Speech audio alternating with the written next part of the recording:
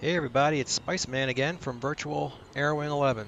Well, in this video, we're going to hop back into the front seat and we're going to walk through the systems in the front seat and then we'll start the Tomcat from a cold start. Should be fun. Let's get started.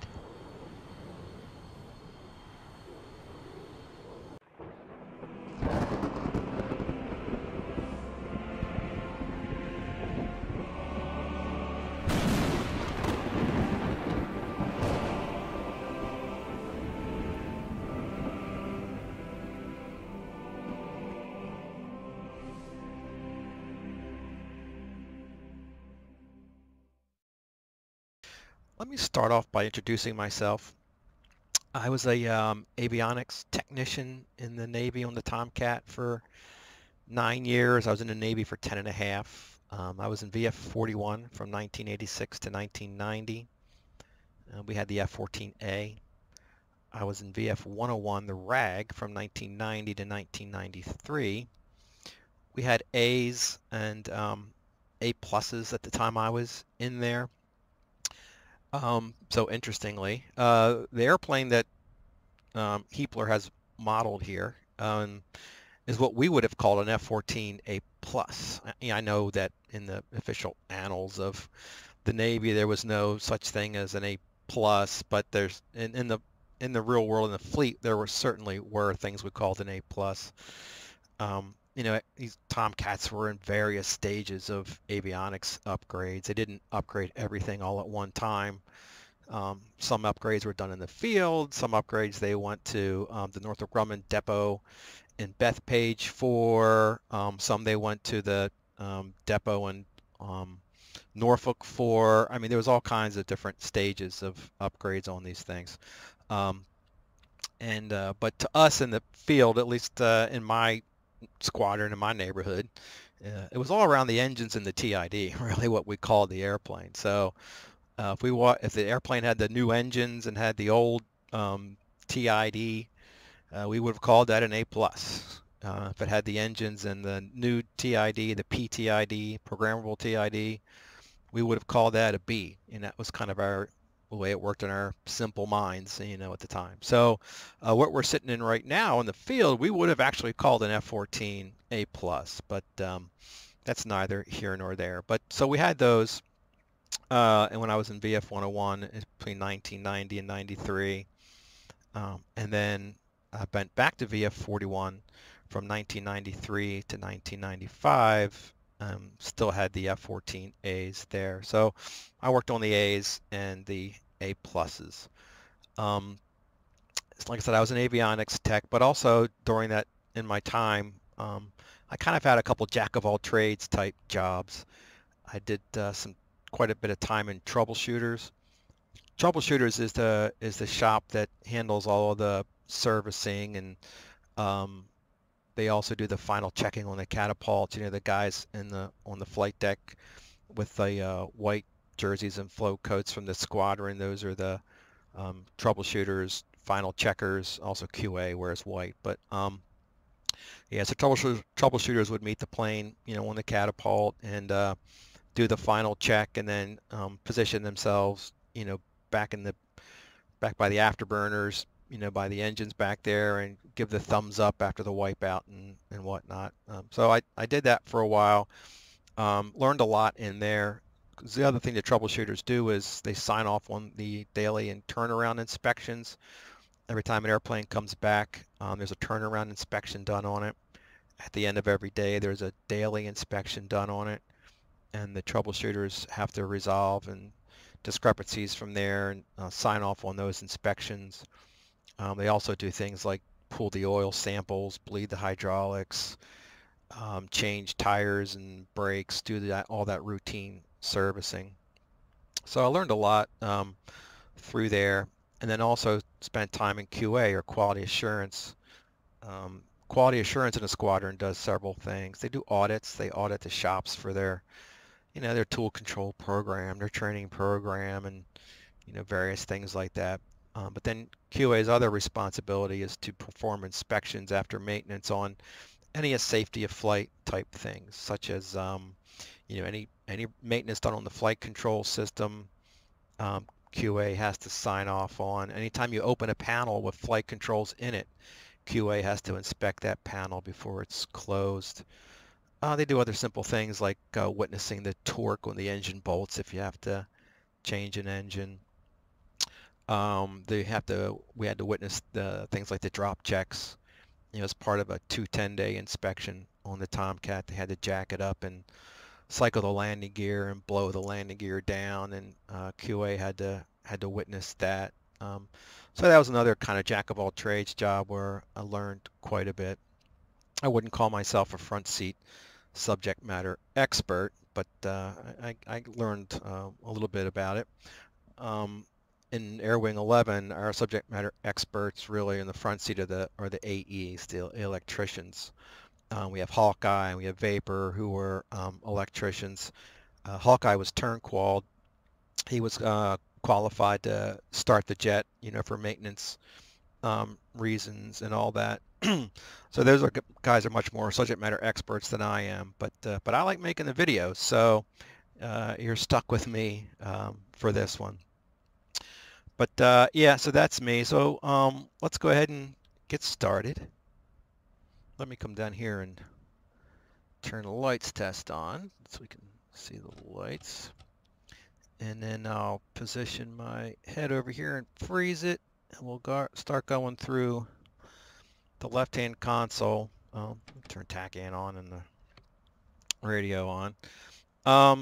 So we'll start in the back. So your G valve works on centrifugal force. You're pulling G's. It opens and lets air into the G suit. You can test your G suit by pushing on the top of it. It'll open the valve and inflate your G suit. So that's the G valve. And then we have the oxygen valve. Back here turns on oxygen flow to the mask. The Tomcat A and B held 20 liters of liquid oxygen, 2 10-liter bottles. So this turns on oxygen flow. This is a vent airflow regulator. The seat vent or the seat cushions were vented. It pushed air through them. So you could adjust that airflow through the vent airflow. We'll head outboard here. Volume control panel controls the volume for the ALR 67.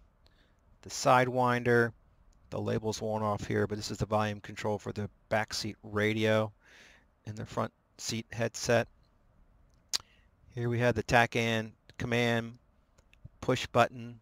So the airplane only had one TACAN system, one TACAN RT, but it had a control box in each seat. So you could push and pull the TACAN command between the front and the back seat with this button here. This is the TACAN control box. I think we're all mostly familiar with TACAN operation. The outside drum is your tens digit. The inside drum is your ones digit. This is your mode, X and Y. This is inverse and normal modes that were never implemented in TACAN in the real world.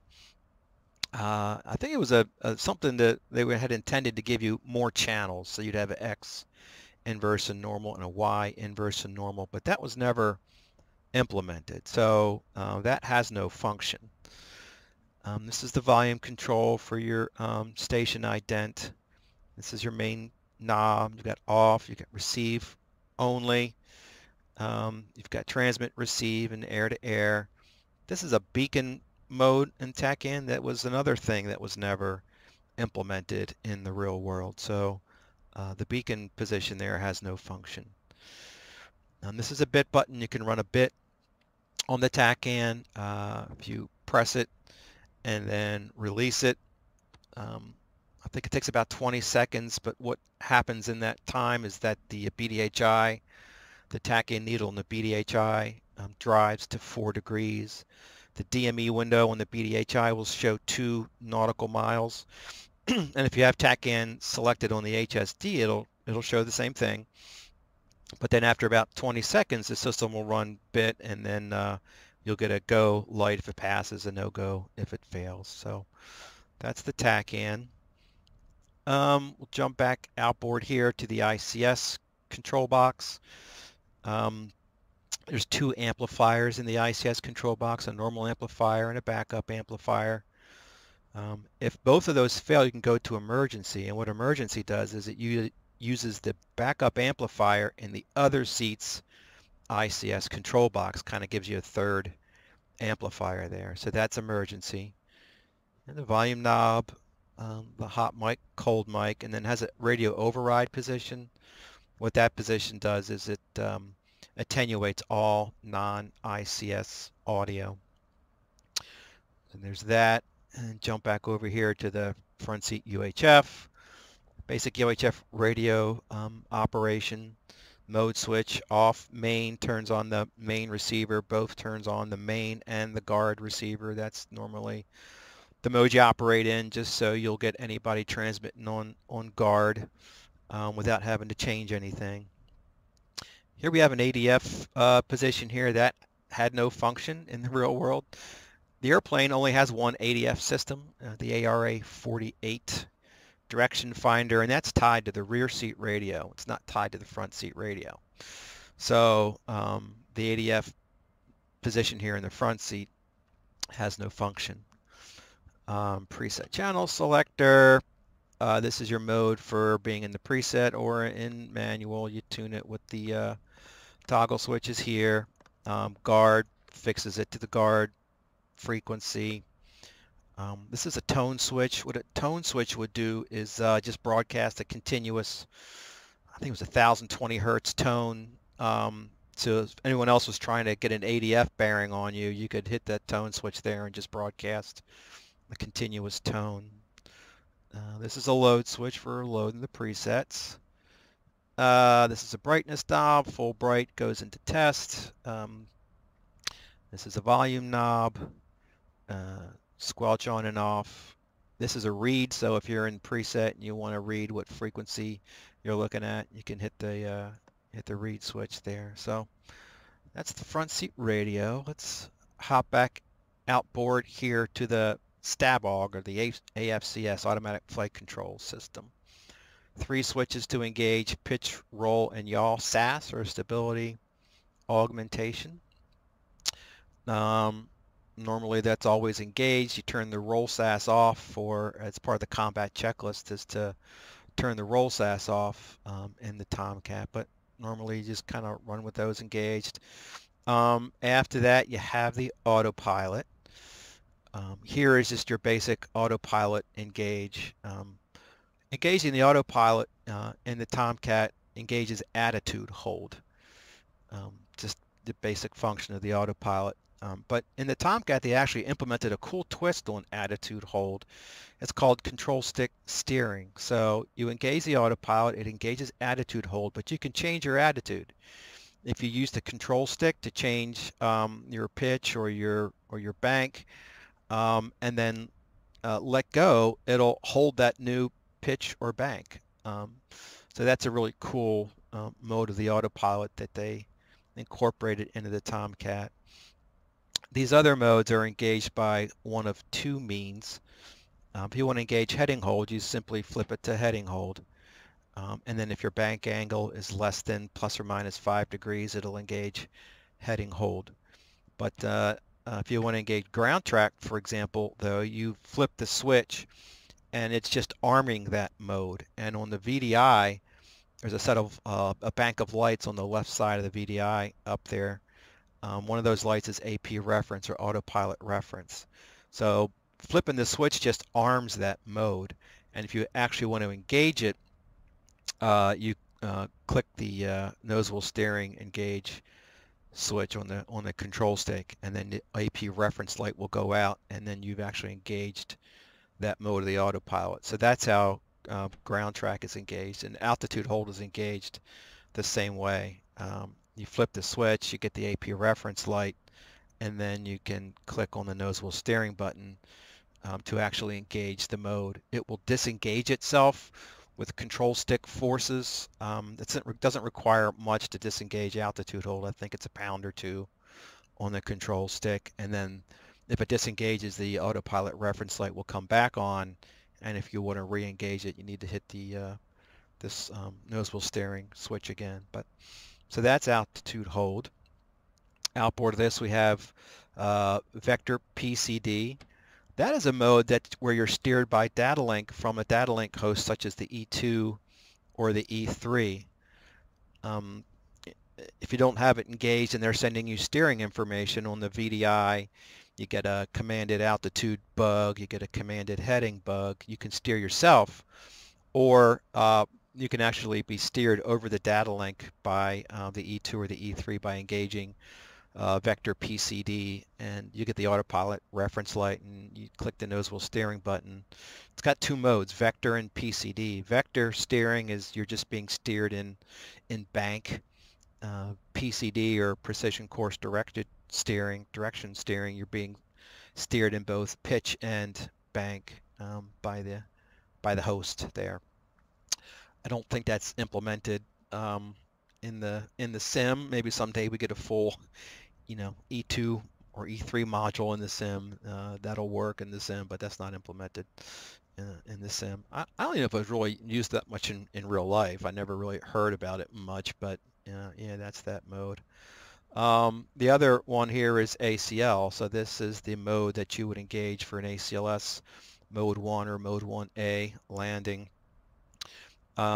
Typically you arm it, and then you'll enter that ACLS acquisition gate there about 6 nautical miles out. The spin 42 will offer to couple with you. You'll get the command control light come on the left of the VDI there, and then you can go to ACL. You'll get to autopilot reference light will come on. You engage it via the nose wheel steering button on the stick, and then now you're coupled to the spin 42, and the boat is steering you via data link for the ACLS landing. One thing on those data link, steering modes of the autopilot is when you engage those, you really need to be kind of on course and straight and level, because there is a mechanical link between the data link and the autopilot and the flight control system. It's called a pitch parallel actuator, and that is connected to the flight control system through a link called a force link, and it's meant to kind of separate or kind of shear itself off if too much force is applied to the flight control system from that actuator. So if you're not straight and level and on course when you actuate that, and it has to applies too much force to the flight control system, it'll break that link, and then you won't be able to couple. And that link can only be reset by maintenance. So that airplane won't be able to fly a coupled approach until that force link is reset. So that's a little bit on that. I think that covers that. Let me reposition here and get you a better view. And we'll talk about some of the systems up here. This is your engine mode select panel. The engine is controlled by the main engine control, but there's also a system called the AFTC, the augmenter fan temperature controller, which is the primary mode. The AFTC is basically the electronic sort of brain of the engine. The main engine control just by itself is much more of a hydromechanical type mode of engine control. And there are some limitations when the AFTC is not online. The afterburner is inhibited. I think the nozzles are forced closed. The guide vanes in the front of the engine are kind of forced open. So I mean, there are some limitations when you're operating in the secondary mode. When you're in secondary mode, the secondary light will light up on the caution advisory panel to tell you that the engine has switched to secondary mode. But that's what this is. And then outboard of here, we have the asymmetric thrust limiter. That's a system that prevents asymmetric thrust by the first engine to hit afterburner. It will hold that engine there until the second engine hits afterburner. Sort of how that works. But you can disable that through this guarded switch here, disable the asymmetric thrust limiter. But that's what that is. forward of here we have the air start. This forces the engine ignition on. So the Tomcat's engine ignition is not unlike a car engine ignition. You have, um, on each engine you have an engine-driven alternator. Generates a low voltage. I think it's 5 volts AC. That's generated by that alternator. Then it goes through a transformer that can be grounded or not to turn the ignition on or off, and then it goes to an exciter that jacks that up to 25,000 volts or so for the spark igniters in the combustion chamber. Now that system is normally engaged when the throttle is out of cutoff and on the idle stops. I think it turns on when the RPM hits 10% and turns off when the RPM hits 59%. And then I think it's also engaged if there's a 5% per second deceleration of the engine RPM. I think that turns on the engine ignition. So it's controlled automatically in large extent, but for if you have to do an air start on the engines, this air start control forces on that continuous engine ignition. So that's what that switch is for. And then this is the rudder trim, pretty self-explanatory. Up here we have the throttle mode switch, manual, boost, and auto. You normally run in boost. So a little bit on the throttle. So between this throttle quadrant up here and the throttle on the main engine controller, there's push-pull cables.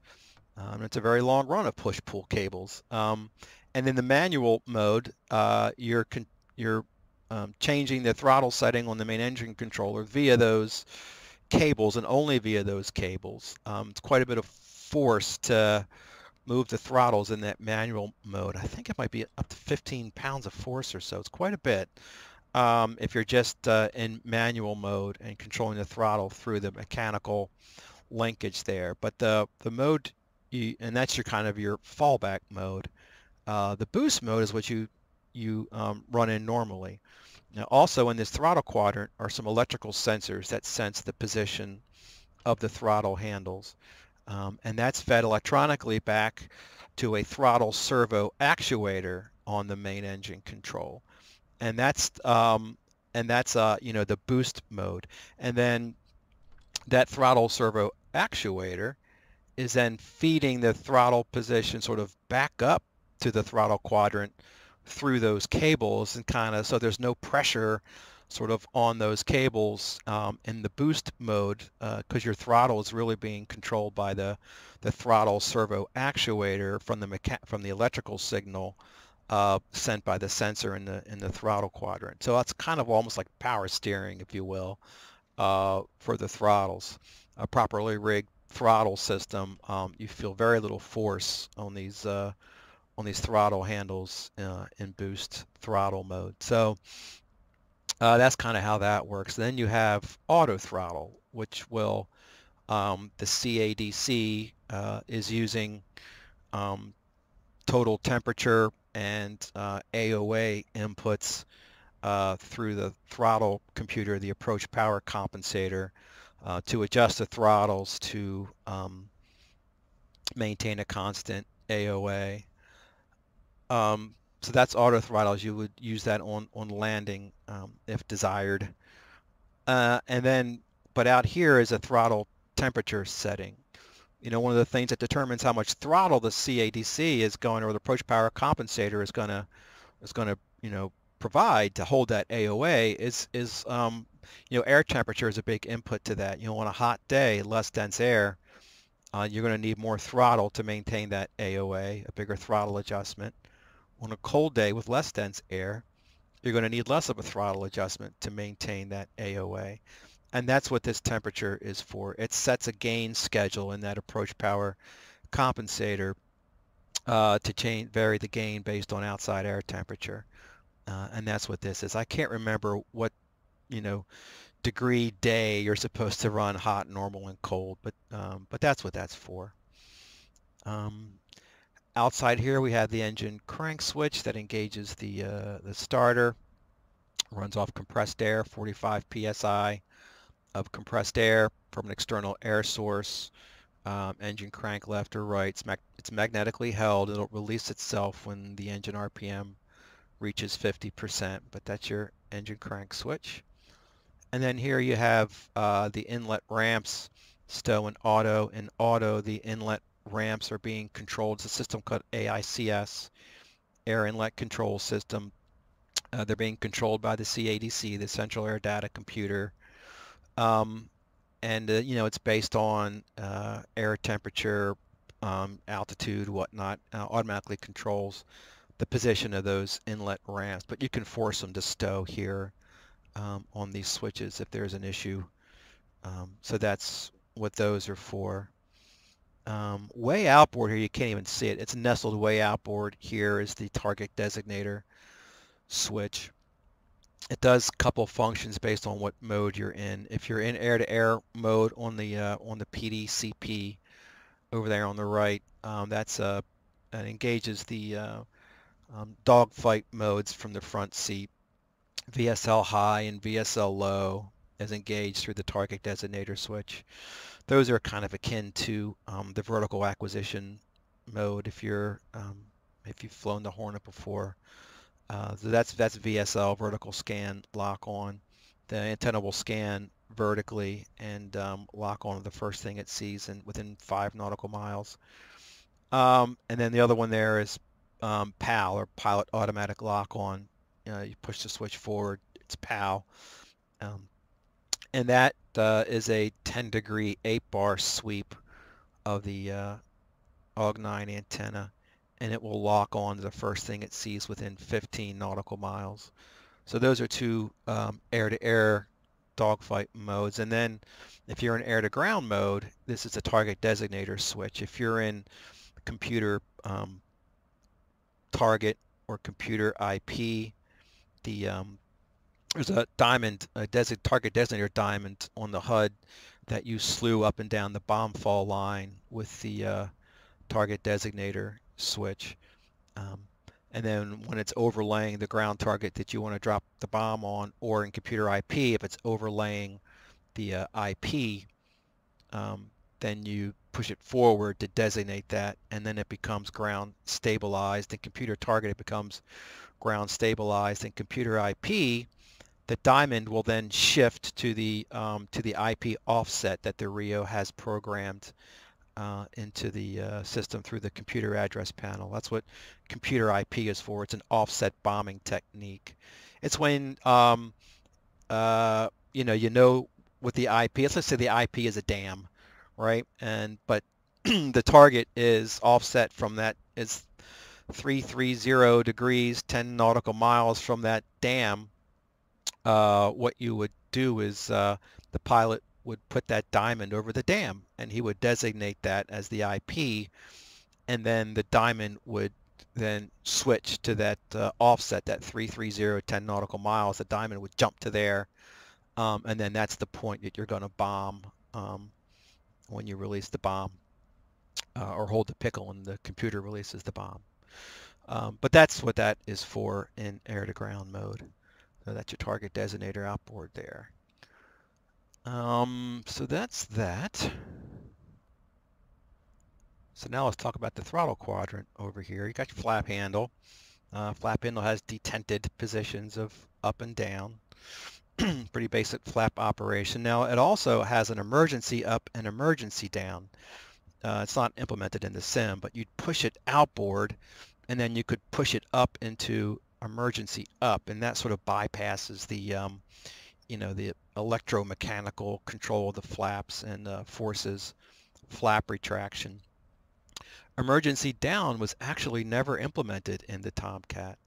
So you do not have an emergency down capability, even though the handle will go there, but you only have an emergency up. But that's the flap handle. And then we have your throttle controls. Talked a little bit about that. Uh, the throttle control, you kind of push. It's not really graphically shown, in the sim, but you have idle cutoff. To get it from idle cutoff to idle, you push it outboard. It's called going around the horn, and then you can bring it up into idle, and then forward into max thrust or military power, and then to go to afterburner, you had to push it outboard again, and then it would go up into afterburner. Um, so that's the throttle. Now there are various interlocks that the throttle controls kind of hit along the way. Um, if it was in idle cutoff, the bleed air uh, valves are shut off, I believe, and the ignition is armed, but it's not, enabled. And then you kind of bring it into idle. And as long as you're against those idle stops, um, that's another set of interlocks. If you're against the idle stop interlock, the spoiler brakes are enabled. The pop open nozzles are enabled. The nozzles will pop open on the deck, and nose wheel steering center line is enabled. If the hook is down and the throttle is at idle, the nose wheel steering is centered. I think one of the main reasons for that is like when the wire's pulling you back on the boat, you want that nose wheel steering centered. The nose wheel steering will also automatically center itself when you raise the landing gear lever. But so being against the idle stop enables those interlocks. If you want a cross bleed start, there's an interlock that's enabled when you come off of the idle stop. So you need to be off of the idle stop if you're going to do a cross bleed start. And then there's the mill stop. There's another interlock in here below 85% is for the wheels light. If the landing gear is not down and locked, and if the flaps are down, and if you go below 85% power, there's an interlock there, and that will light the wheels warning light up on the ladder light to the left of the HUD there. So that's another interlock. There's a set of interlocks when you're against the mill power stop. The speed brakes will be retracted. DLC, direct lift control, will be disengaged when you're against the mill stop. And also the launch bar light will extinguish. So when you first go into kneel, there's a launch bar light that comes on the caution advisory panel. If both throttles are against the idle or the military power stop there, it will extinguish that launch bar light.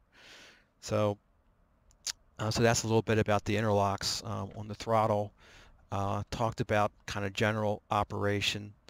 Up here you have some hat switches. You have your microphone hat switch there to key the, it's got 4 positions. You can key the UHF1, UHF2, ICS, or both radios from this hat switch. This is your speed brakes to extend or retract the speed brakes.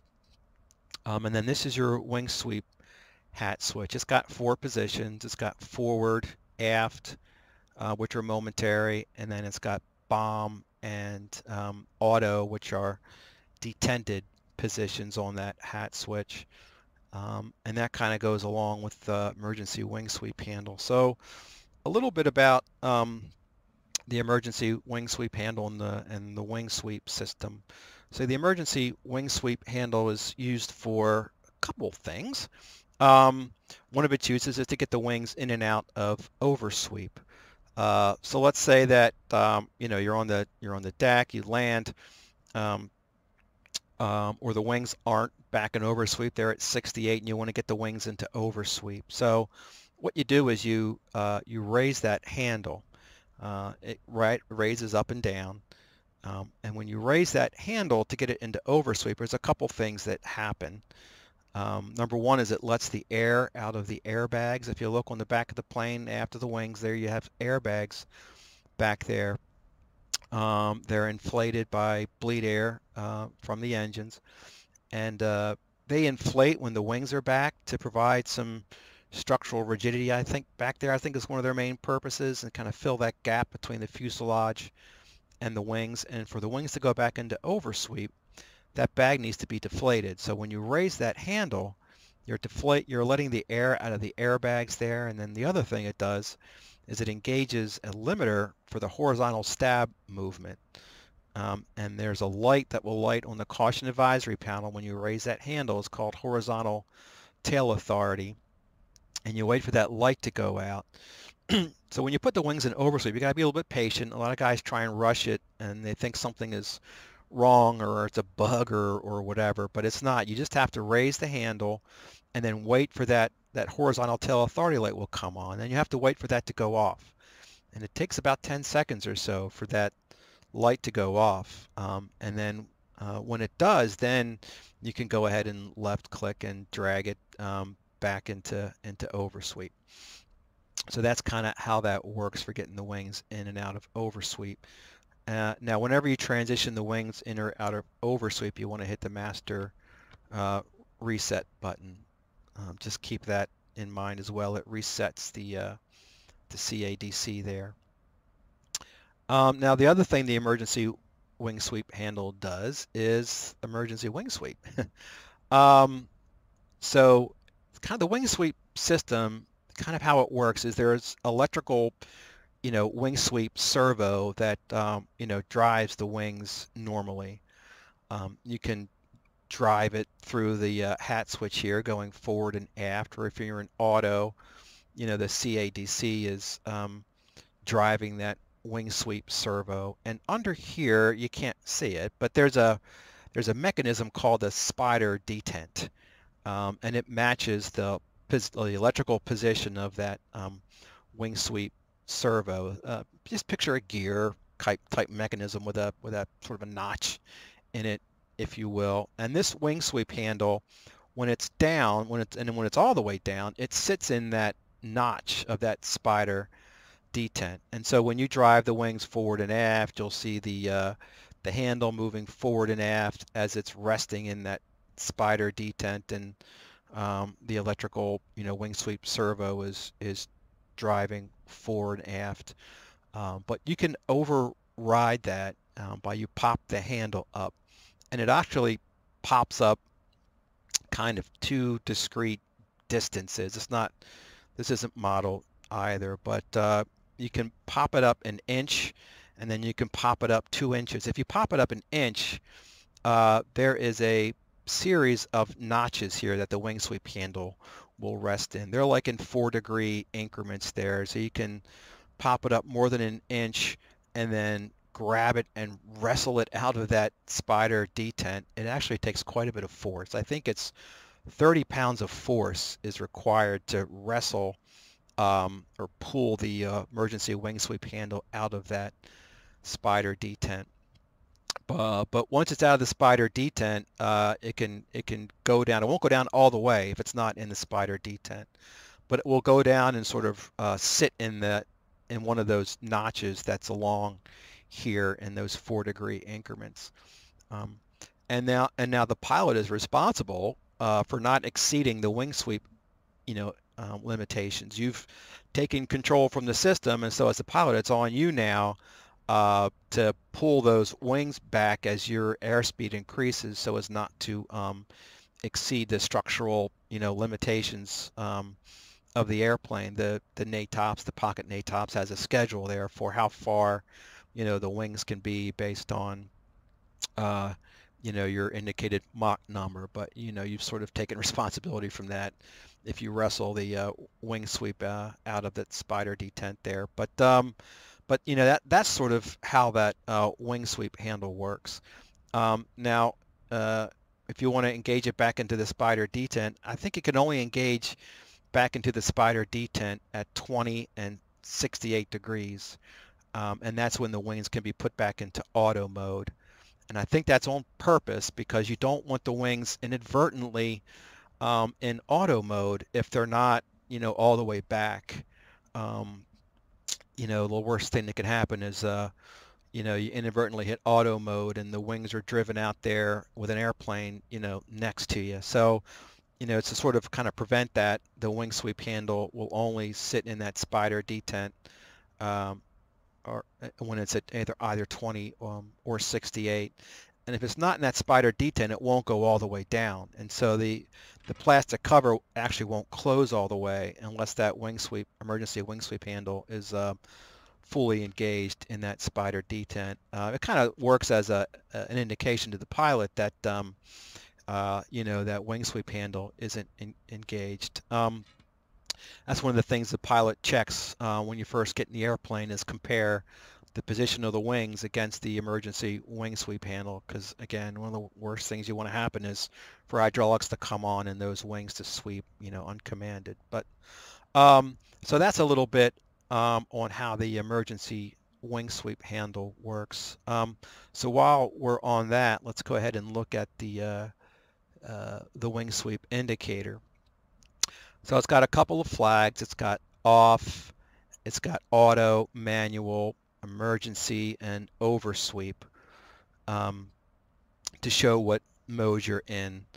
And then it's got 3 tapes. It has the right tape is the actual wing sweep position.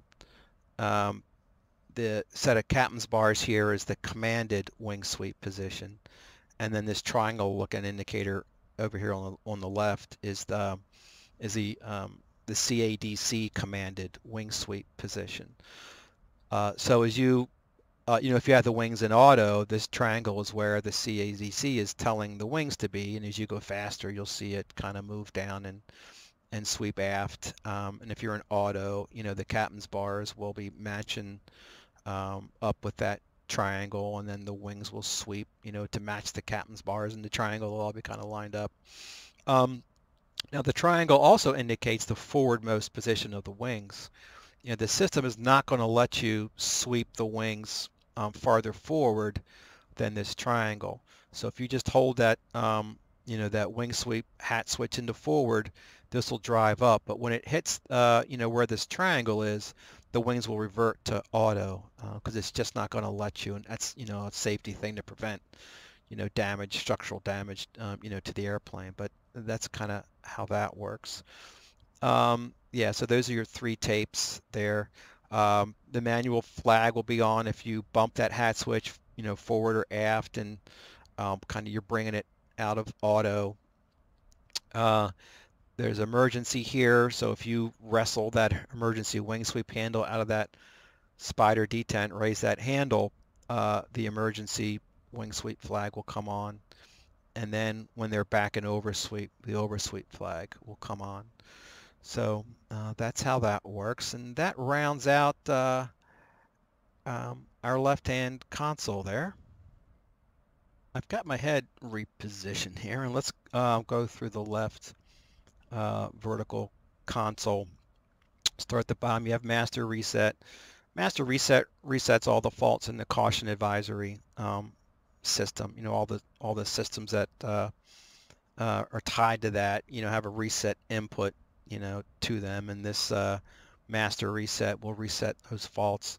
If it's a transient fault, it'll stay gone. If it's a real fault, it'll come back.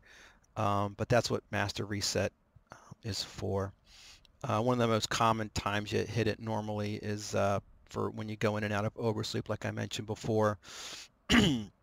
During startup, when you do the emergency generator check, there's often faults that will appear as a result of that power transient there, and you hit master reset there. But that's what that is. Inboard of that we have anti-skid spoiler brake. So the spoiler brakes, it'll raise the spoilers if you have that engaged. Whenever the throttle's against that idle stop there, it will raise the spoilers.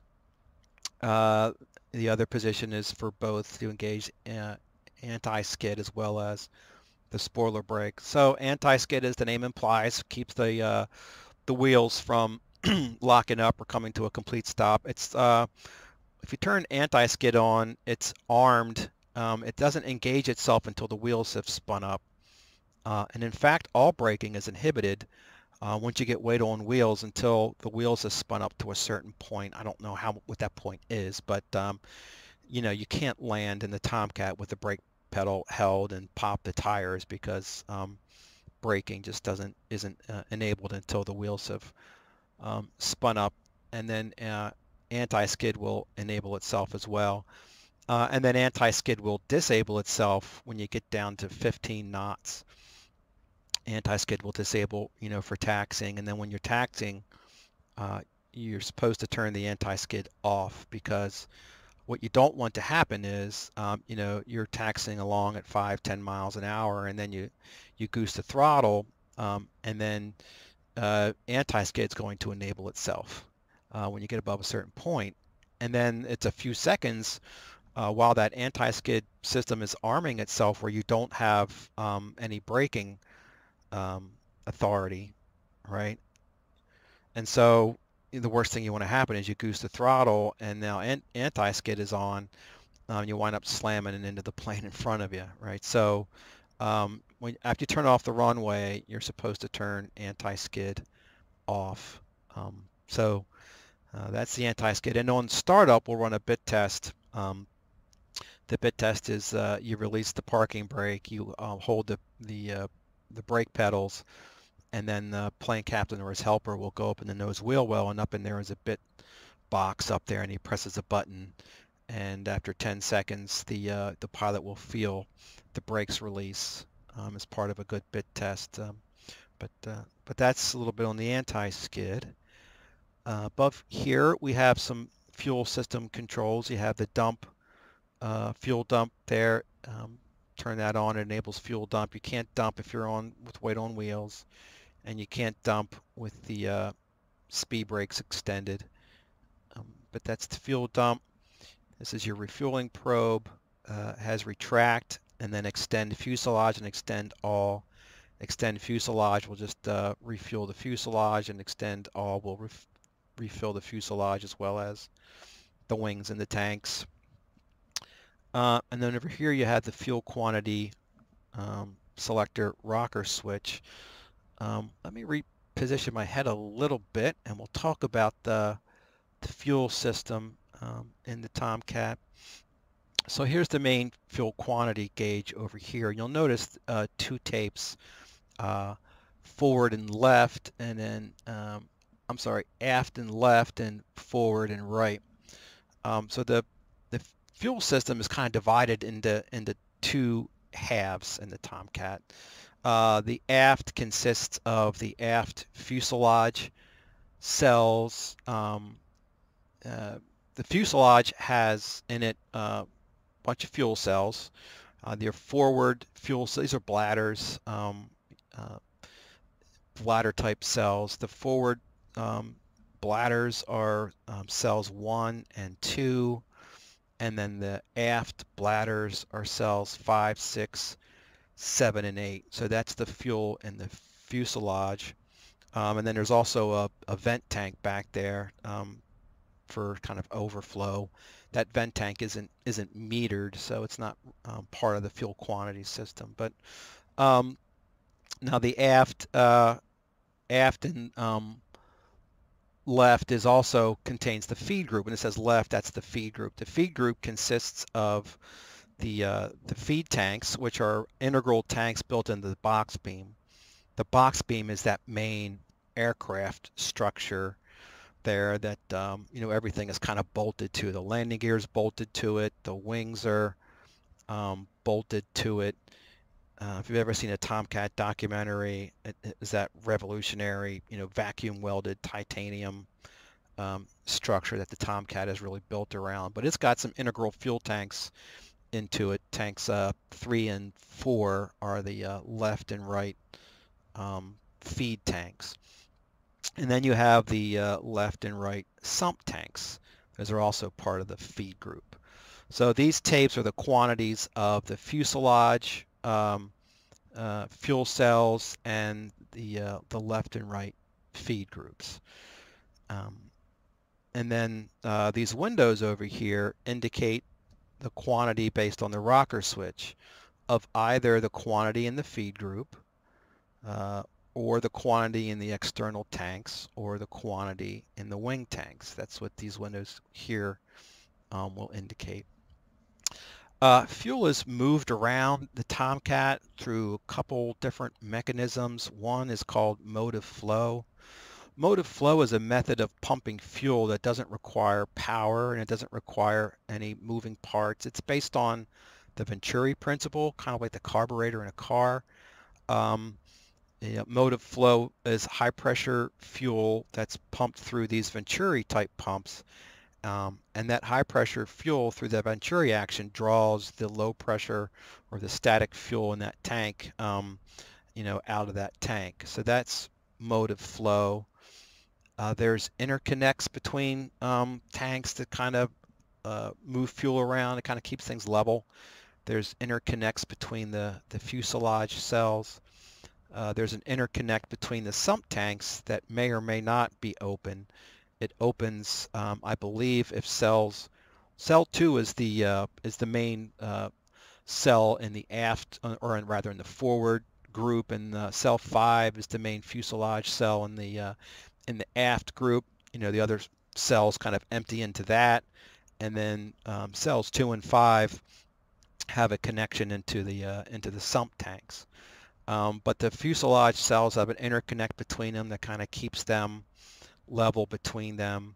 And then there's also an interconnect between the sump tanks that's closed to keep the left and the right system separate, but then it opens whenever cells 2 and 5 show empty, read empty. That opens that interconnect between the sump tanks.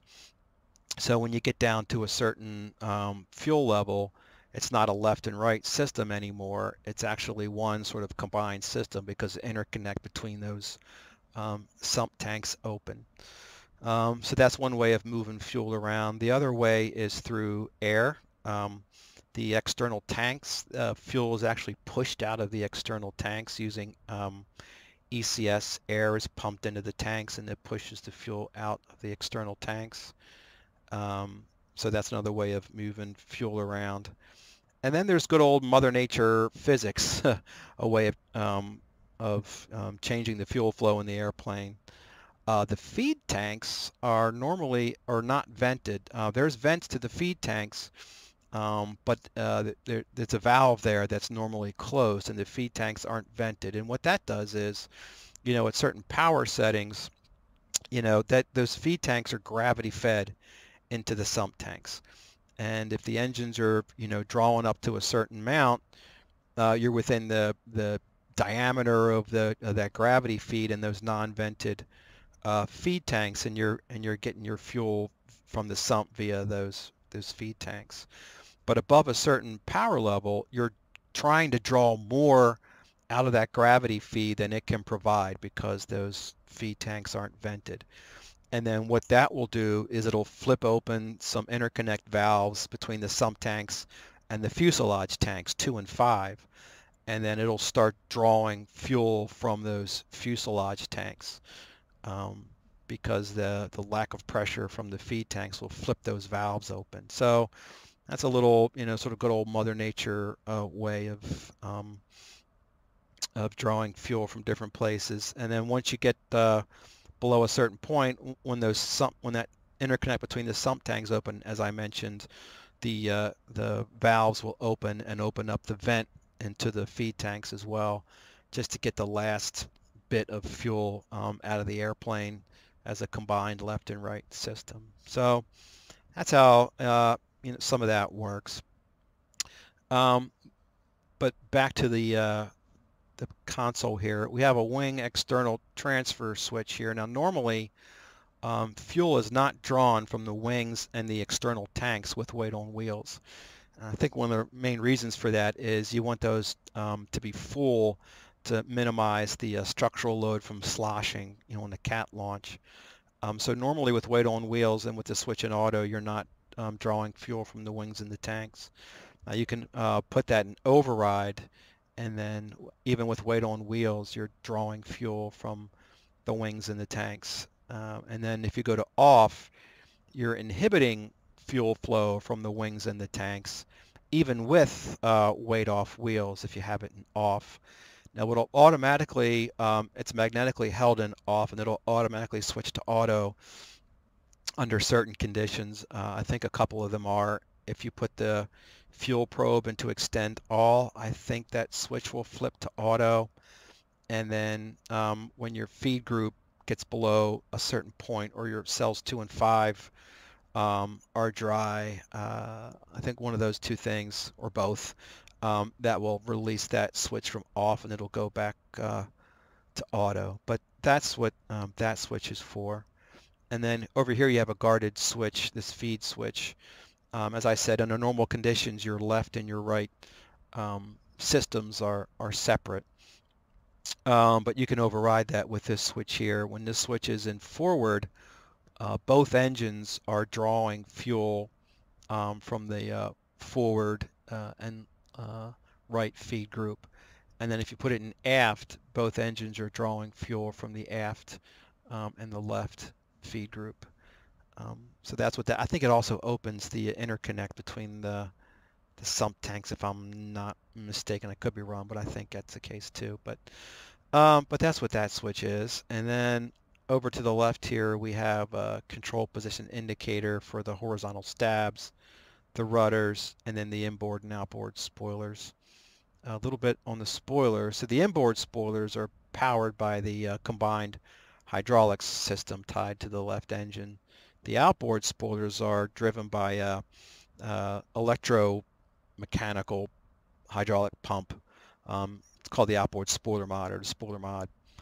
That is turned on when the wing sweep is forward of a certain degree. I think it's 60 degrees, somewhere thereabout. When the wings sweep forward of that, the outboard spoiler mod is turned on to power the outboard spoilers.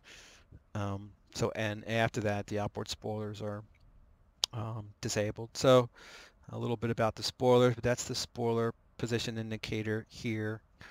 And then here we have the parking brake. So let's talk about the parking brakes here for a minute, and let me reposition my head so you can see the aux brake gauges down here. Let's see. Gotta move the stick. All right, so the way that the brakes work is you kind of have three braking systems in the Tomcat. You have the normal brakes, which is powered by the combined hydraulic system, provides braking hydraulic pressure, from the rudder pedals. And then you have two auxiliary brake systems. Those auxiliary brake systems have a nitrogen bottle, an accumulator. I think they're both in the nose wheel well there, and those are actually pumped up by the hydraulic hand pump here. These indicators here show the nitrogen pressure in those auxiliary brake bottles. I think the red is up to 1900 psi, if I'm not mistaken, and then the green is between 1900 and 2100, if I'm not mistaken, but could be wrong about that. But yeah, there's a red and a green. And those are pumped up. That's one of the plane captain's jobs, is to keep those pumped up. There's a hydraulic hand pump here that I just flipped it. Let me get my head back in a better place here, and you can actually pump that in the sim, but there we go. But that hydraulic hand pump has a couple of different purposes. Number one, it's one of the plane captain's jobs when he's in the cockpit to keep those aux brake accumulators pumped up, and that's done through this hydraulic hand pump. Well, the other jobs that hydraulic hand pump can do is, number one, if you flip the probe out, you can actually extend that probe from the... Wow, it actually works in the sim. I did not realize that. But you can pump that... That's really cool. You can pump the refueling probe out through the hydraulic hand pump. That's one of the things they can do. Pump it back in too. And then also it's for the radome. So if the avionics guys need to get under the radome and work on the antenna or what have you, there's a hydraulic valve in the nose wheel well. You kind of rotate that and you stick your screwdriver in it to hold it, and then you come up to the cockpit and you pump that hydraulic hand pump, and it actually raises the radome. But back to the brakes. Yeah, so it's the plane captain's job is one of his tasks is to pumped up those aux brake accumulators. But there's two of them. The parking brake is actually one of your aux brakes. So actually, as you put that parking brake on and off, you'll see that gauge go down. I guess it's a simulator thing that they show in the red here. It's maybe not implemented, but yeah, you get a handful of activations out of that parking brake. I think every time you uh, engage and release that, you'll see this needle come down. I think it's about 300 psi to pop. So you only get so many activations out of that parking brake, and you gotta plane count's got to pump that up again. And then you have your auxiliary brakes. So if you lose combined hydraulic pressure to the brakes, well, now when you pump the brake pedal there, you're using the aux brakes. And you'll also see the wheels light, the brakes light come on the ladder light up there. And then you get like 14 or 15 pumps of those brakes. As you pump them, you'll see this one kind of drawing down as well. So if pilot is using those aux brakes, combined hydraulic system or what have you, got to be mindful of that. But those are your two auxiliary braking systems, and the parking brake being one of them. So that's the parking brake handle. The other indication here is the eject command lever. So in the rear seat, there's that eject command lever. It's got two positions, pilot and RIO. I think it's actually labeled NFO. But the position of that handle determines what happens if the RIO initiates ejection. If the pilot initiates, both seats always go. There's no sense in the pilot ejecting and the RIO not. So the pilot ejects, they always both go. But if the RIO ejects, if that handle is in pilot back there and the RIO ejects, just the RIO will go and the pilot will stay. If that handle is in RIO or NFO back there, they'll both go if the RIO ejects. So that's what that's for. And then we have the nose strut actuator here. You can put the plane in kneel. There's a kneel valve on the top of the nose strut. When you go to kneel, it lets the hydraulic fluid out of the nose strut, plane kneels, and that also allows the launch bar to extend when you kneel the plane. There's a little latch on there that you have to pull to extend the launch bar. And then you can go to extend. Now, if the launch bar, let me reposition myself again. If you're kneeled and you need to abort the launch, there's a launch bar abort switch here. It's momentary. You have to hold it up. There's a little actuator on the nose strut that'll pull that launch bar back up. And that's if you have to abort the CAT launch. What will happen is the yellow shirt will give the signal there to abort the launch. You keep the throttle in there, but what they'll do is they'll retract the shuttle, and then the holdback fitting is still holding you, so you're not going to go anywhere, but they retract that shuttle, and then they'll give you this signal to raise the launch bar, and the pilot will raise the launch bar, and then they'll pull the shuttle forward, and then they'll give you the signal you can drop the launch bar, and then they'll give you this the signal to kind of throttle back, and then they'll remove the holdback fitting there, and then they can do the entire launch sequence over again. If they want to try again, or if they want to spin you off the CAT, they'll just have you extend the nose strut, engage nose wheel steering, and they'll taxi you off the CAT. But that's the nose strut. Then you have the landing gear lever. This is a down lock override that prevents you from raising the landing gear lever if you have weight on wheels. For whatever reason you need to raise the lever with weight on wheels, you can lift this latch and then raise the lever. But the lever also has a little tab on it, and there's a hydraulic isolation switch here. When you put the handle up, it releases this switch and it goes into flight. And what that does, it removes hydraulic pressure from the landing gear system with weight off wheels and the landing gear up. You put the landing gear handle down, this tab hits the switch and it puts it into takeoff and landing and provides hydraulic pressure to the landing gear system. I think it also removes it from the nose wheel steering system as well, this switch. But that's what that is. And then you have emergency extension.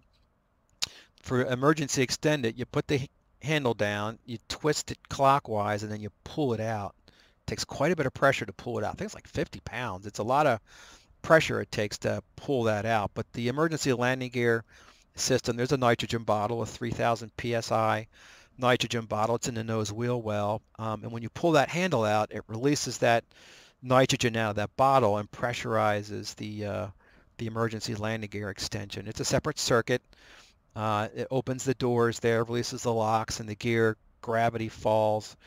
And then the system also pressurizes the down lock actuators once the gear is in place. But if I remember right from my time in QA and witnessing those drop checks, that's an open system. If I remember right, it vents that hydraulic fluid overboard once it does its job.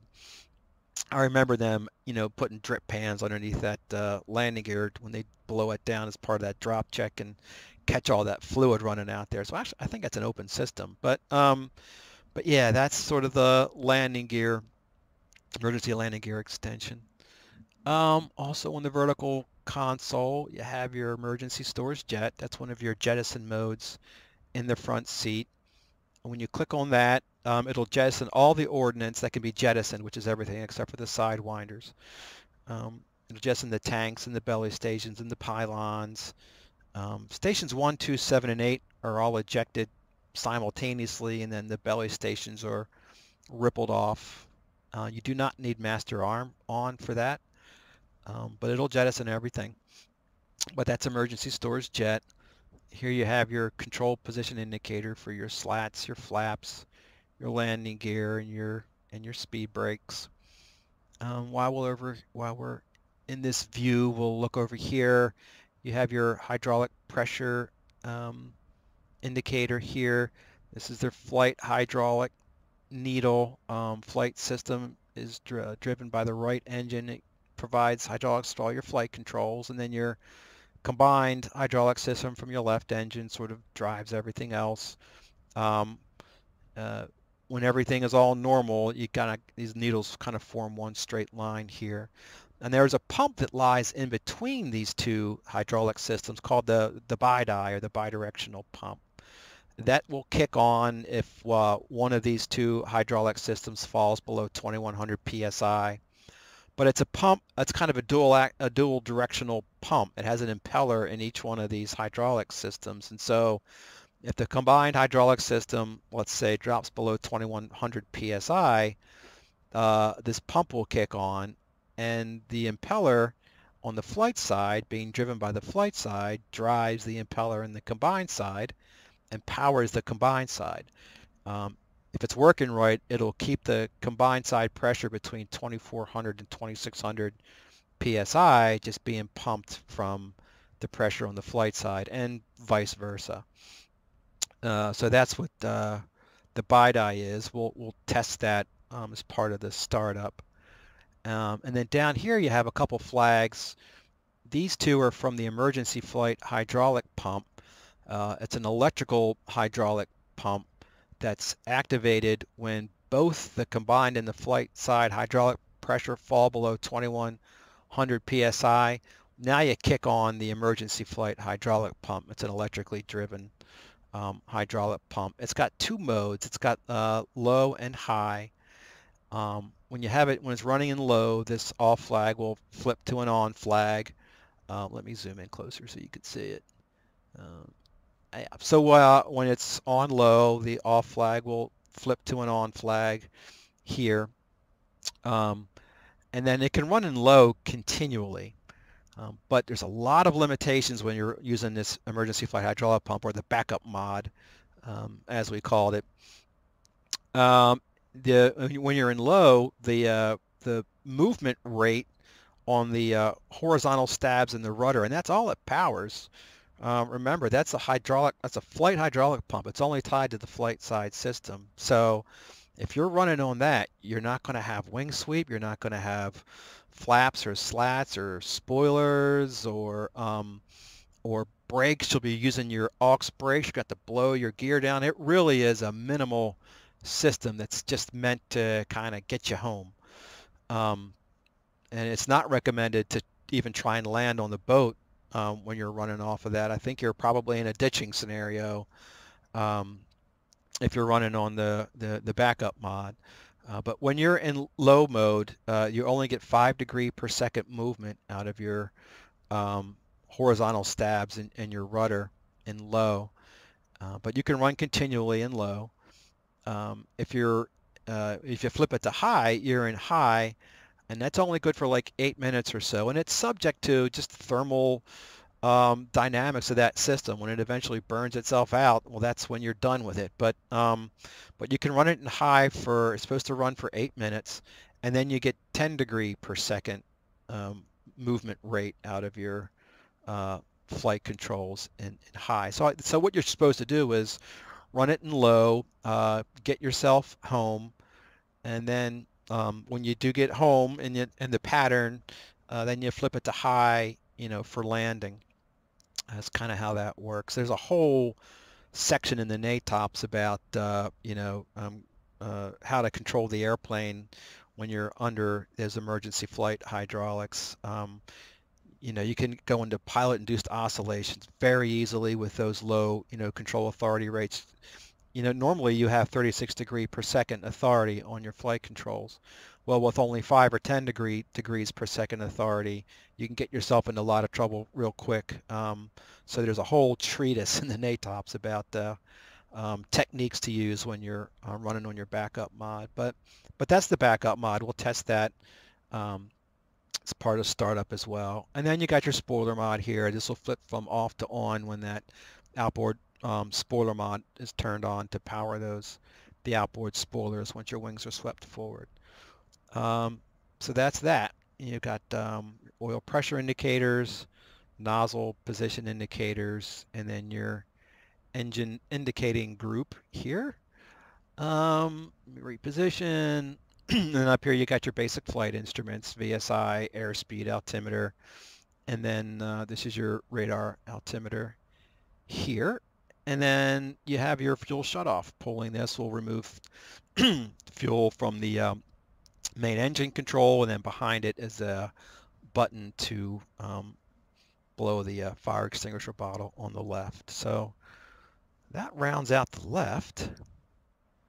Now let's look at the front center console here, consoles. Start at the top. You have your left and right engine stall lights up here, and then you have some ladder lights on the left and the right side of the HUD. The left ladder light here, this top one, is the wheels light. That comes on if the landing gear is not down and locked and the flaps are greater than 10 degrees and the throttle is below 85%. I think that's the three things that'll light that wheels light. And then you have a brakes light. Your brakes light will illuminate whenever you're operating on your aux brakes, be it the parking brake handle pulled out there or the rudder pedals depressed without combined hydraulic pressure to the brakes, and you're using the aux pedal brakes. It'll light that brakes light. You have a caution light for the ACLS autopilot that will come on whenever you uncouple from an ACLS approach. They call that pilot takeover. A couple different things will do that. You can disengage the autopilot, or control stick pressure above a certain amount will disengage. Will cause you to uncouple as well. There might be a couple of other things that can do that, but when you've uncoupled from a ACLS approach, the ACLS autopilot light will come on. Below that is nozzle steering engage light, and then below that is your auto throttle engaged light, and then over here you have your AOA indexers. That takes care of the left. This is your HUD camera. Interestingly enough, our flight crews carried a hex wrench to get this thing out of the way, they would, these two little holes right here up in there as a little hex head screw, and they would, we had crews that would carry a wrench and pop this HUD camera out on their own for landing. And you know, it was always a pain in the butt because they'd always kind of forget it and leave it out. We'd have to put it back in. But now I understand why. After, you know, flying the Tomcat here, I can understand why they want to pop that thing off, you know, for landing. But anyway, that's the HUD camera. Over here on the right hand side, you have some repeaters from the ALR 67, SAM, AAA, and AI Airborne Intercept. Moving down, we have the AOA indexer. This is the ACM guard. Raising this ACM guard does a couple things. Sets the gun rate to high, turns Sidewinder cool on, turns missile prep on. It also inhibits missile launch from the rear seat. The Rio will not get a hot air-to-air launch light back there if the ACM guard is up. Underneath it, there's an ACM jet push button. That's this, another one of those jettison modes from the front seat. It's different from emergency storage jet in that it will only jettison what the Rio has selected in the back seat on that control indicator panel back there on his left knee. But that's ACM jet. Here you have a couple lights. You have seam lock for the Sidewinder expanded acquisition mode. And then you have a collision steering light here. So there's a couple different steering modes. When you're in air-to-air, there's a steering T that will appear on the HUD. You follow that steering T by putting that steering T in the middle of the aircraft reticle. But that steering T will be steering you depending on your weapon selection and other things. So if you have a missile selected, that steering T is actually steering you in lead pursuit. If you don't have a weapon selected, that steering T is steering you in pure pursuit. Now the Rio has a push tile on the right side of the TID there, collision push tile, where if he pushes that, this light will come on, and that steering T is steering you in collision steering or on a collision course. And this light will indicate that. So that's what that light's for. The other light here is hot trigger. It shows that you pull the trigger, something's going to happen. Various things various interlocks are involved in a hot trigger. For air-to-air, you have to have the nose landing gear. Door needs to be up and locked. You have to have weight off wheels. For a Phoenix, you have to have an STT or a valid track file. There might be some other things I'm not remembering right now. But when all those interlocks are all made, you'll have a hot trigger. Master caution. This is your normal bore sight mode. If you want to take a bore sight Sparrow shot, what that does, it switches on the flood antenna. Just forward of the windscreen here is the continuous wave illumination flood antenna. You know, normally when you're not in bore sight, your target's being illuminated from the continuous wave antenna that's kind of built into the AUG-9 antenna. If you lose single target track, or if you select bore sight here, it switches on the flood antenna, which puts out a vertically oriented sort of cone of continuous wave illumination off that antenna in the front there, and you can take a shot or save your shot through that flood antenna. But that's what that is. Gun rate has low and high, 2,400, no wait, 4,000, 6,000 rounds a minute, I believe it is, from the gun rate. Other gun parameters are set on the ground on the GCU, gun control unit. It's in the panel down there on the left above the gun. I think that sets the burst rate, the burst interval, burst duration rather, on the front of there. But this allows you to choose the gun rate 4,000 rounds a minute or 6,000 rounds a minute. I think those are the two gun rates tied to this. But that's that. Then you have the Sidewinder cool. There's a nitrogen bottle that's in the Sidewinder rail that feeds coolant to the Sidewinder. Seeker head, it's good for about 2 hours or so, but this switch turns that on. And as I said, it comes on when the ACM guard is up. And then missile prep turns on the electronics in the Sparrows and the Phoenix missiles that initiate the tuning cycle. Those missiles tune themselves to the AUG-9 and the continuous wave illumination frequency there. There's a circuit called a phase locked loop that tunes itself to those frequencies, and missile prep on turns those missile electronics on and starts that tuning cycle on those missiles. And that's kind of tied to these flags here. So these are your weapon station status flags. They're black if the station's not loaded or not ready. They flip white when the station is loaded and ready. I think ready for a Sidewinder is simply the presence of the Sidewinder, if I'm not mistaken. For the radar missiles, ready means it's tuned to the AUG-9 frequencies there. So that's a white flag.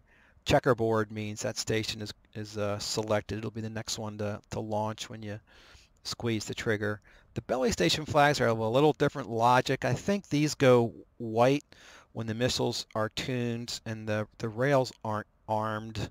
I think that's what it is. But when you arm the rails on the deck, the flags will flip to checkerboard just for the belly stations. I think that's how those work, if I'm remembering that right. But so a little different logic for those. But these are your weapon station status flags. I think I mentioned master arm, turn and slip indicator here, and then you have your left and right fire lights. Those are lit by, there's a sensing loop that's run around the engine bay. That's like a thermistor. It's got two conductors in it, and the temperature of that sensing loop will determine the resistance of that loop. And there's certain conditions that will cause that resistance to lower to the point where it will light these lights. It's like any instantaneous temperature in like one spot, or I think it's like 1,000 degrees or something like that in one spot, and then it's like several hundred degrees along its length. There's various kind of combinations, kind of a continuum, sort of thing. But that sensing loop and the resistance of that sensing loop is what will light or not these fire detection lights. I think there's also a sensing loop on the bleed air ducts as well. That bleed air gets above, I think, 500 degrees or something like that. Those sensing loops will light the well, no, they don't light the light. I think they cause a bleed duct light to come on the caution advisory panel for those. Those aren't the fire lights. That's the bleed duct light. It's only the ones in the engine bay that are the fire lights, if I'm remembering that right. But that's those. And then going down here on the VDI on the left, these are some repeaters off of the data link system. The Rio has that digital data indicator back there, and these are kind of like repeaters off of that. They're based around the ACLS approach. So as you progress along the ACLS approach, these lights will sort of light in sequence here. Before you couple, these lights will come on. You get the landing check light. You'll get the ACL ready light when the spin 42 has sort of locked on to you. And then the AP coupler light will come on when it's basically offering to couple. You engage the ACL autopilot. The AP reference light comes on. You click the nose wheel steering switch, and then you're coupled. And then once you're coupled, the command control light comes on to show that you're getting steering commands from the data link on the ship. When you are approximately 10 seconds from landing, the 10 seconds light comes on. When that comes on, the data link is intermingling. It's taking into account the motion of the boat in those last 10 seconds. So when that happens, the 10-second light will come on. The system needs to receive a command every 2 seconds, I think it is. And if it fails to receive a command in that 2-second period, it lights the tilt light. The voice light will come on when you're not going to fly a coupled approach. The data link has not been set to couple with you prior to that. This when the voice light comes on, I believe that's what that is, if I'm remembering that correct. But that's those lights. There's a light here for the auto throttle. This is the AP reference light that we've talked about.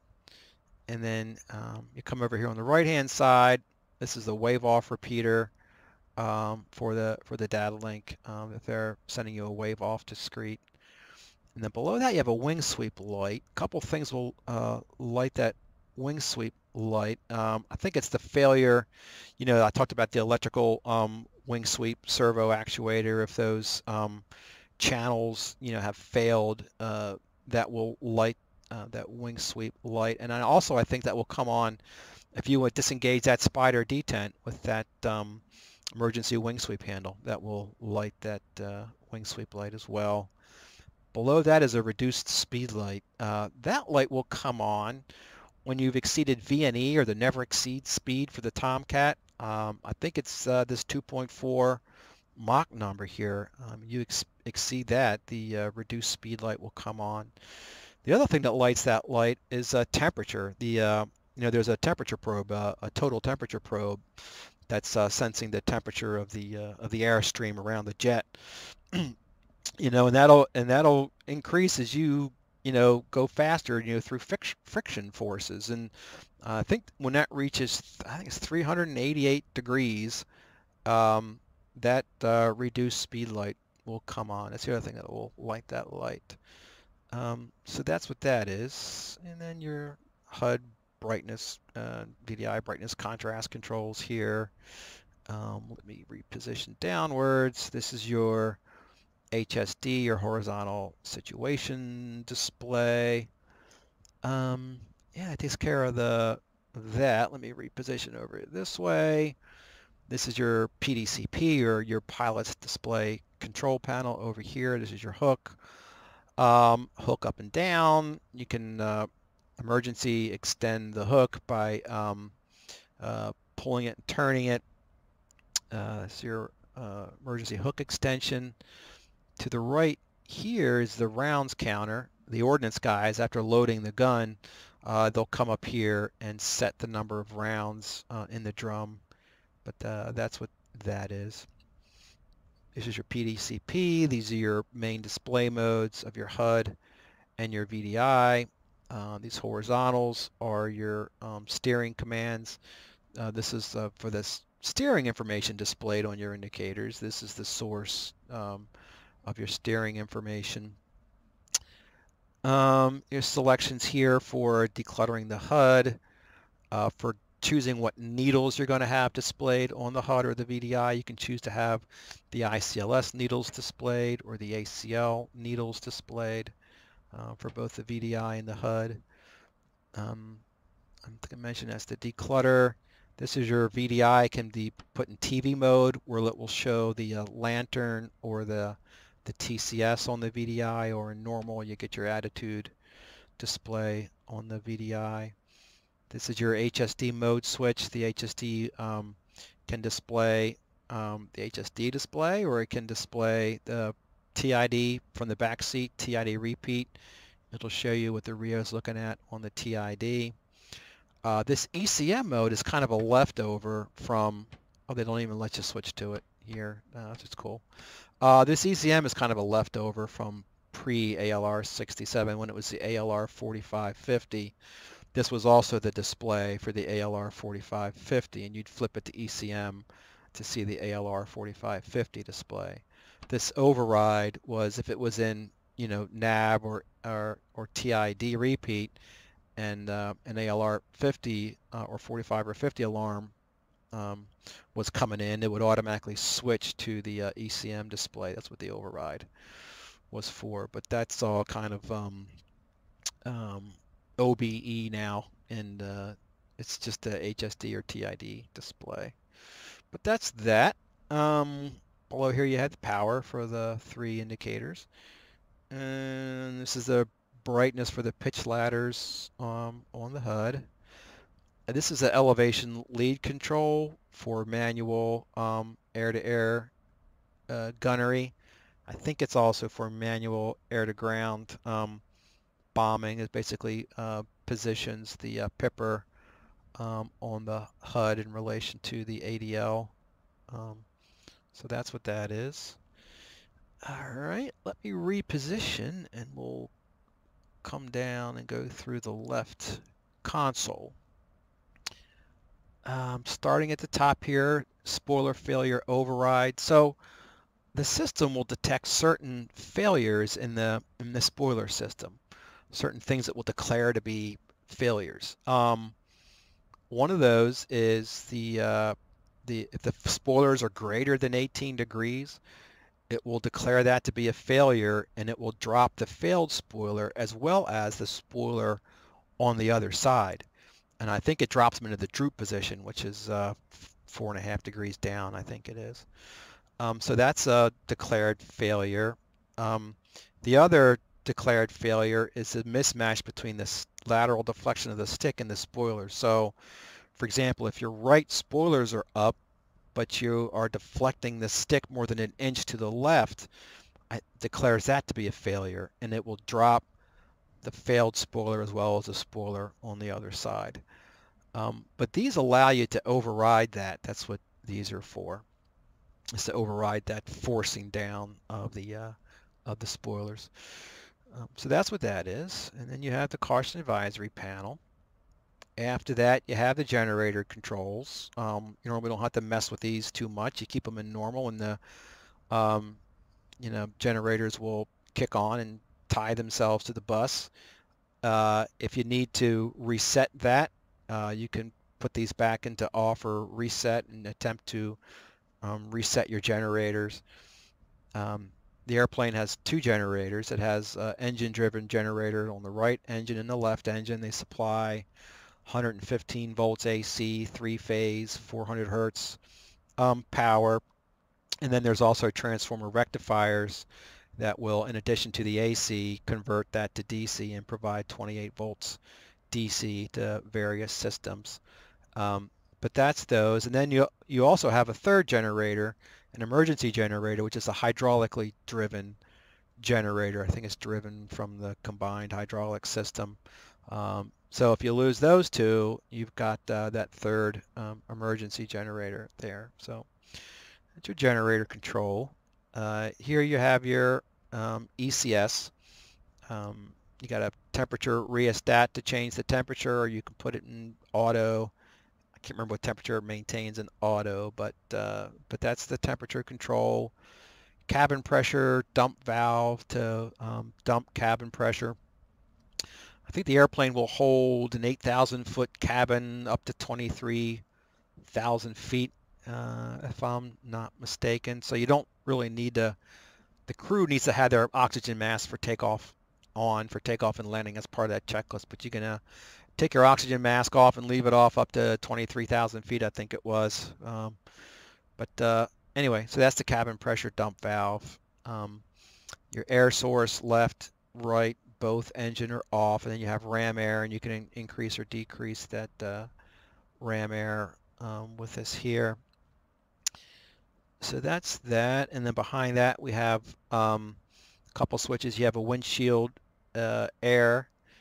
There's a nozzle, an air nozzle, just forward of the windscreen there that you can hit that on, and it's high pressure air that kind of comes out of there and blows rain off of the windshield. That's what that's for. Over here is the engine probe, anti-ice. If I'm remembering right, I think this is that older A model. Later on, it actually showed ramp anti-ice as well on here, but this engages the anti-ice for the anti-ice on the engine probes. And for the ramps, I think what it did was, if you look at the ramps, there's like 3 ramps. Ramps 1 and 2 are the forward 2 ramps, and then the third ramp is the aft ramp, and that third ramp is the one that has its lip facing forward, and that's the one that would like pick up ice under icing conditions. And so for the ramp anti-ice, I think what it did is it positioned ramps 1 and 2 always to be lower than ramp number 3, and what that did was kind of removed the airflow from the third ramp there as a measure to combat icing, if I'm remembering how that worked right. But that's what that switches for. Let's jump up and out here to the compass control panel. So the compass system is called AHRS, Automatic Heading Reference System, and the compass system combined kind of create that system. There's a magnetic azimuth detector that's in the left, I think it is, vertical stab back there that actually does the magnetic field sensing. And that system is what drives the compass card. I didn't talk about the compass card. So over here you have your backup ADI. You got repeaters for the front and rear seat UHF. You have your indicator for the ALR 67. But then you got your BDHI over here. The BDHI has a tack-in needle. That's the one spinning now. It's got an ADF needle.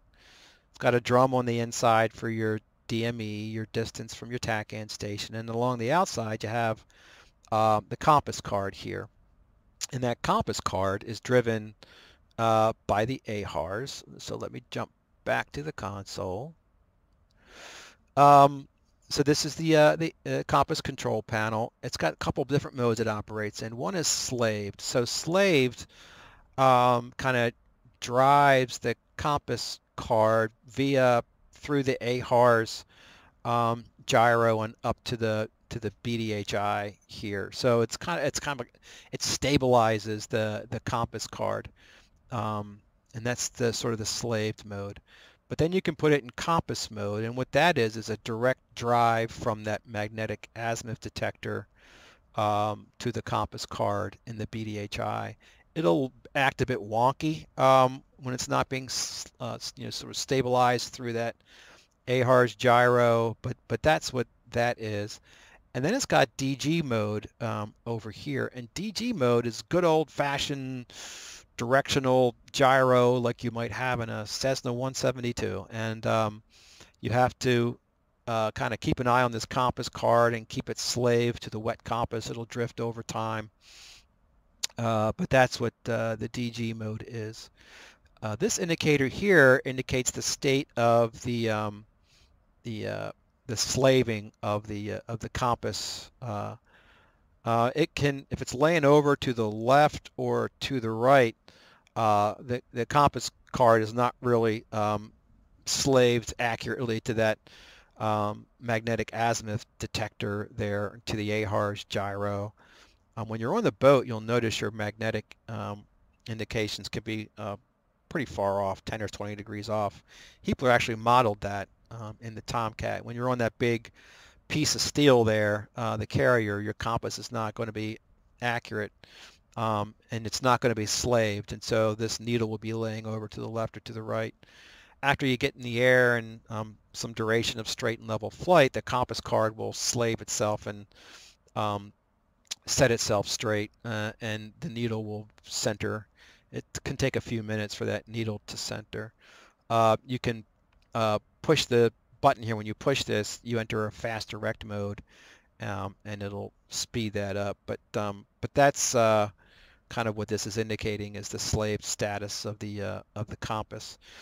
And then if you need to kind of slave it manually, like if you're in DG mode, you push this and rotate it, and that's a way of slaving the compass card to the wet compass. So that's kind of how that works. And AHRS is also your backup attitude gyro. If the IMU has failed, the AHRS is your backup gyro. It's not a full 360 gyro. It will tumble when you hit, I think it's 85 degrees, pitch or bank or something like that, but it's the backup gyro as well. So that's that. Out here you have a thing where you can set the latitude or longitude. It's part of the the compass slaving system. It needs to know what its degrees north or south latitude is. So that's what that is over there. After that, you have the ICLS, a pretty simple system. You turn the power on, choose your channel. There is a bit. If you want to run that, you have to be in the proper display mode. Go to landing mode, AWL PCD, have ILS displays on your VDI and or your HUD, and you press this bit button, and the ICLS needles will come up, and the lateral deviation needle, the vertical one, will sweep left and right across the indicator there. So that's a bit test of that system. Aft of here, we have the master lights control panel. Nothing special to mention there. You also have your hook bypass field and carrier there as well. But these are all your various light rheostats. After this, you have your master test panel for running various tests. Some of them are just user evaluated, like the lights test. Some of them are will give you a go indication on the master test panel. So that's that. This is that emergency flight hydraulic pump, that backup mod I was talking about. You flip the guard. You can, in auto, it will come on when the combined and flight hydraulics are both below 2100 psi. You can put it manually to low or high. These look like leftovers from old F-14A videotape recorder controls that went by the wayside. So these are just kind of there for aesthetics. These aren't going to be functional. That's all built into the sensor control panel back there in the rear seat now. But so you can probably ignore those. This is your hydraulic transfer pump, that BiDi I was talking about. It's got normal position where it will come on if one of the two hydraulic systems is below 2100 psi, or off, where you can force it to be off. So that's that. The only other thing on the right console we're talking about is the canopy handle. As a handle here, you can't really see because it flips up, but you kind of pull it and you flip it out, and then you can pull it forward and aft to operate the canopy. Canopy bottle is in the nose wheel well, 3000 psi nitrogen bottle. That charge is good for, I think, up to 10 cycles of the canopy, and then the troubleshooters have to refill it. But you pull the handle out and you push it forward to close or aft to open, and then once the canopy is open or closed, you return it to hold, so you don't bleed the bottle unnecessarily. But then you also have a boost mode. I think it just provides some more pressure to the canopy. You use that under high wind conditions as boost. And then there's an emergency open. If the main bottle in the nose wheel well is drained out, to get the canopy open, you can pull it all the way back to emergency open. And there's an emergency canopy bottle, which is up on top, just after the canopy, is the emergency bottle, and it will use that one to get the canopy open. So that's what that is. Anything else I didn't talk about? I don't remember mentioning the VSI, but there's the VSI, and there's your clock. Talked about the fuel quantity indicator. I don't think I mentioned that total. There's the total fuel quantity, the quantity of all of your tanks and fuselage, feed group, wing tank, externals. All that adds up, and that's your fuel quantity. I think, as I mentioned, the vent tank is not metered. That's not part of that, but that's your fuel quantity. And there's your bingo and a knob to change the fuel. Bingo. And I think I mentioned everything. I'm just trying to think of anything I didn't mention. I don't remember mentioning this night filter handle. Yeah, you pull that out and it engages the night filter on the HUD. It's just like a red piece of plastic that comes out and covers over the HUD display there on the top of the VDI. So that's what that is. You click on the VDI, and it engages the night filter. They don't have the 3D night filter model. There was a night filter for the VDI that was kept in the storage box there on the back right, and that basically fit into here. The night filter had a little handle on it and it's kind of snapped into here. But that was the VDI night filter, red piece of plastic. And then there was also a red piece of plastic that snapped onto the front of the HSD for the night filter on the HSD. I think Keepler said eventually they'll have 3D models in here for those filters, but right now they don't.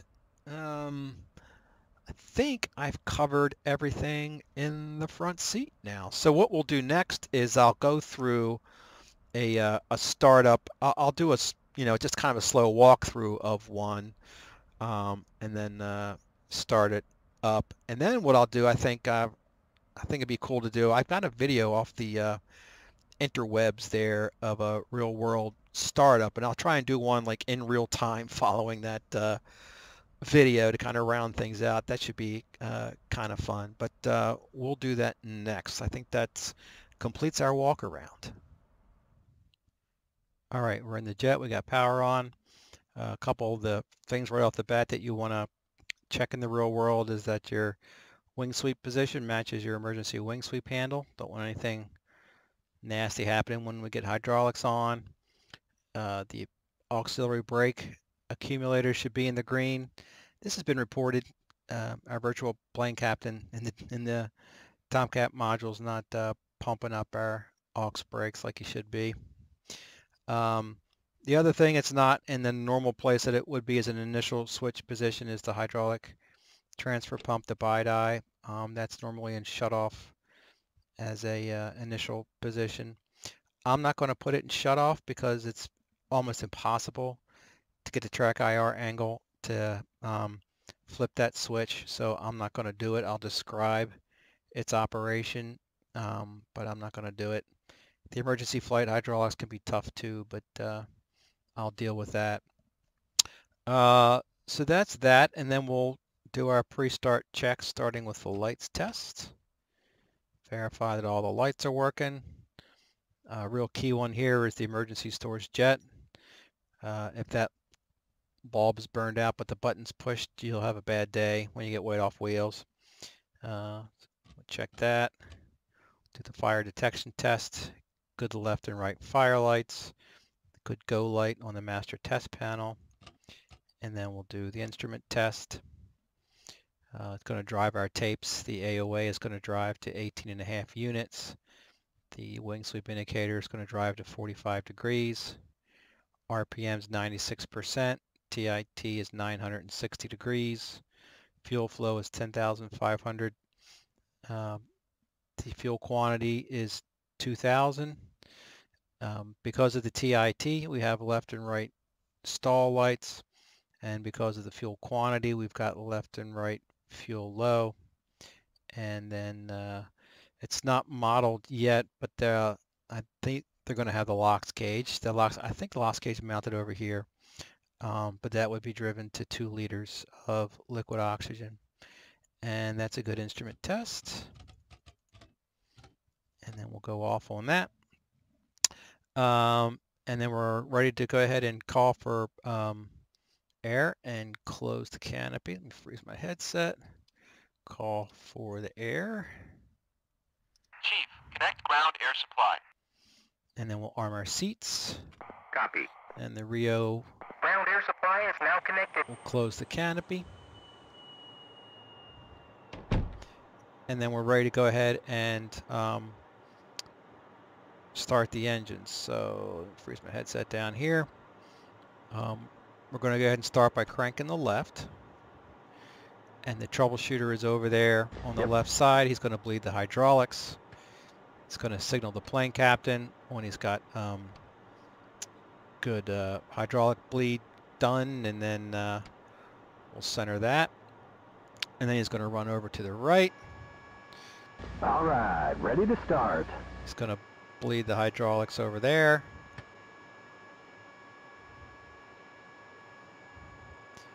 And then he's bleeding hydraulics, he's pushing a button, he's getting all the air to kind of spit out of it, and when he's got a good hydraulic stream, he'll give the signal there. That's a good bleed over there. And then we're going to check our emergency flight hydraulic pump, our backup mod. We're going to go to low.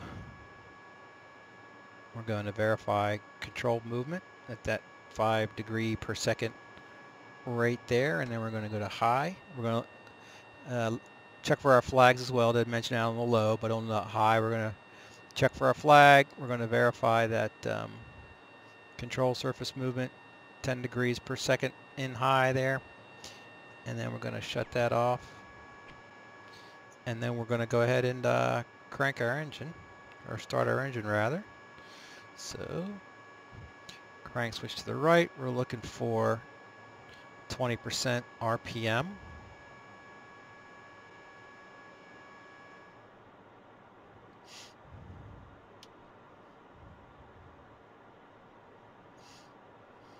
Come around the horn. We're monitoring our RPM and our turbine inlet temperature. We're going to make sure our TIT doesn't go above 890. That's the limit. Our caution lights have gone out on our right side. Generators kicked on. At this point, we can get the PC, the signal, to pull the power. Chief, turn off the ground power. And we'll look for our engine to stabilize. 70%, 500 degrees TIT, 1,000 pounds per hour fuel flow, and 25 to 35 nominal on the oil pressure. So that's a good start on the right. Now we'll move to the left, and we'll test our BiDi. So we center the left. You let it get to 3,000 psi, and then you center it. The hydraulic gauge is a little funky. You see it's climbing even now with it off, but you let it get to 3,000, which it should do pretty quickly, and then you cut it off. And then you put the BiDi to normal. You look to see that the BiDi is going to, once the pressure falls below 2100 here, it kicks on, and then the BiDi within 10 seconds should bring the combined side up to between 24 and 2600 psi. If it doesn't do it within 10 seconds, that's a failed test, and you want to shut it off so it doesn't burn itself up. But then once that check's good, you go back to shut off on it, and then you come back and you finish the engine start. So we'll crank the left.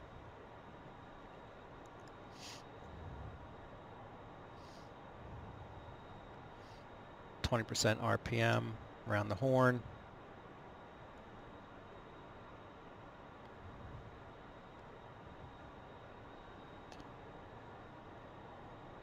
Monitoring the TIT, looking for our lights to go out. Go. Left generator kicks on, crank switch centers. We can tell the plane captain he can pull the air. Chief, disconnect ground air supply.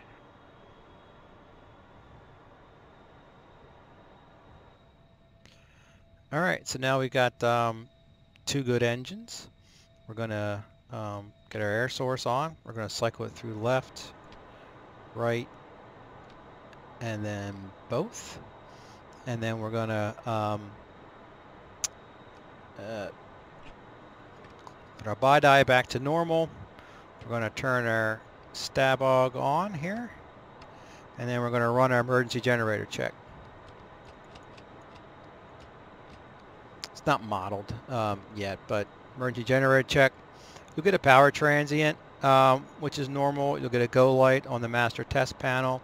You can expect some caution advisories from the AFCS, which you can clear with the master reset. But then that takes care of the emergency generator checks, and when that's done, you can go ahead and turn on most of your other electronics here. You can turn the displays on, and then we're going to move to the secondary engine mode test. So we're going to go to secondary mode on the left engine. You got a secondary caution light come up. It's not completely modeled yet. When you go to secondary, the nozzles will close, and the nozzle indicator basically becomes inoperative and kind of lays down below zero. The nozzles are scheduled by the AFTC, which is why they open in secondary mode. But then you'll bump the throttle, just verify you got throttle response, and then you go back to primary, secondary, do the same thing on the right. Here's your secondary light. The nozzles will close, indicator will lay over there. bump the nozzles, bump the throttles, verify you got throttle response, and then you can go back to primary. So that takes care of the engine checks. And then the next thing you do by the checklist, if the wings aren't in oversweep, now's the time you put them in oversweep, and you put the hat switch on the throttle there to auto. So that's what you do now, and you go around the horn. You basically turn everything on. It's going to be tested during OBC, TACAN, the UHF. You go to off on the wing external transfer. You make sure your trim is set to 0. You turn your rad out on. You uncage your standby attitude indicator. You turn the ICLS on. And then you're ready to go ahead and run OBC. And then you put the master test into OBC, and you engage the autopilot for OBC. And then you go ahead and you let OBC run. And a bunch of stuff is going to get checked for OBC. It's going to check the flight control system. It's going to check the trim system. It's going to check that pitch parallel actuator. That's one of the reasons why it's important to make sure that trim is set to 0 before you run OBC. You don't want the stick to hit the stop and then break that force link in that pitch parallel actuator. But that's going to get tested. It's going to test the rudder. It's going to test the rudder pedal shaker. The Tomcat has a rudder pedal shaker that engages and shakes the rudder pedals over, I think it's 20 units of AOA. It's going to check that. It's going to check the ramps, the AICS. It's going to drive the ramps through their range. And so the plane captain is going to come out to the front of the plane and flash the T signal, which is him expecting you to be running OBC. So we initiate OBC, and that's going to run. Then once the plane captain sees the ramps start to run, that's his signal there from the outside that OBC has started, and then he'll press on with the rest of the checks. He's going to have us extend the refueling probe. Check that it went from off to auto there when you went to extend all. Got a good refueling probe. Going to extend the speed brakes. They're going to go back there and make sure that there's no hydraulic leaks, no hardware issues, that sort of stuff. And then he'll have us put the speed brakes back in. And then he'll have us put the probe back in. And then we're going to cycle the windshield air. Just go from off to air.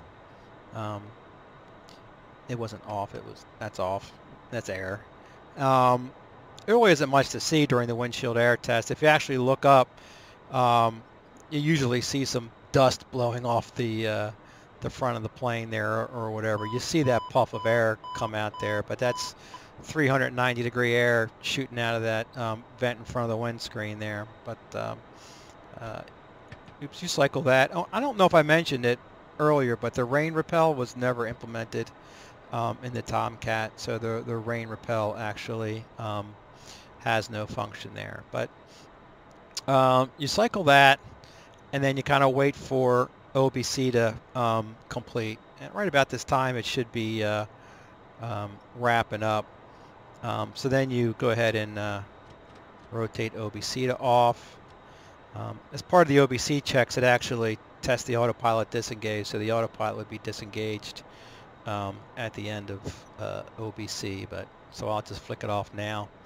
And then you run the trim checks. You run the trim throughout its complete range. So I'll go ahead and just do that. I won't do it all because no sense in just sitting here and watching it. But you run it through the full range, all the way nose up.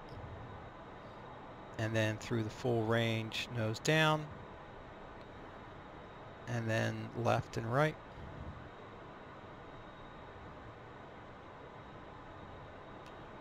Left, right. Looks like I'm not going to run it all the way through. Don't want to be too boring.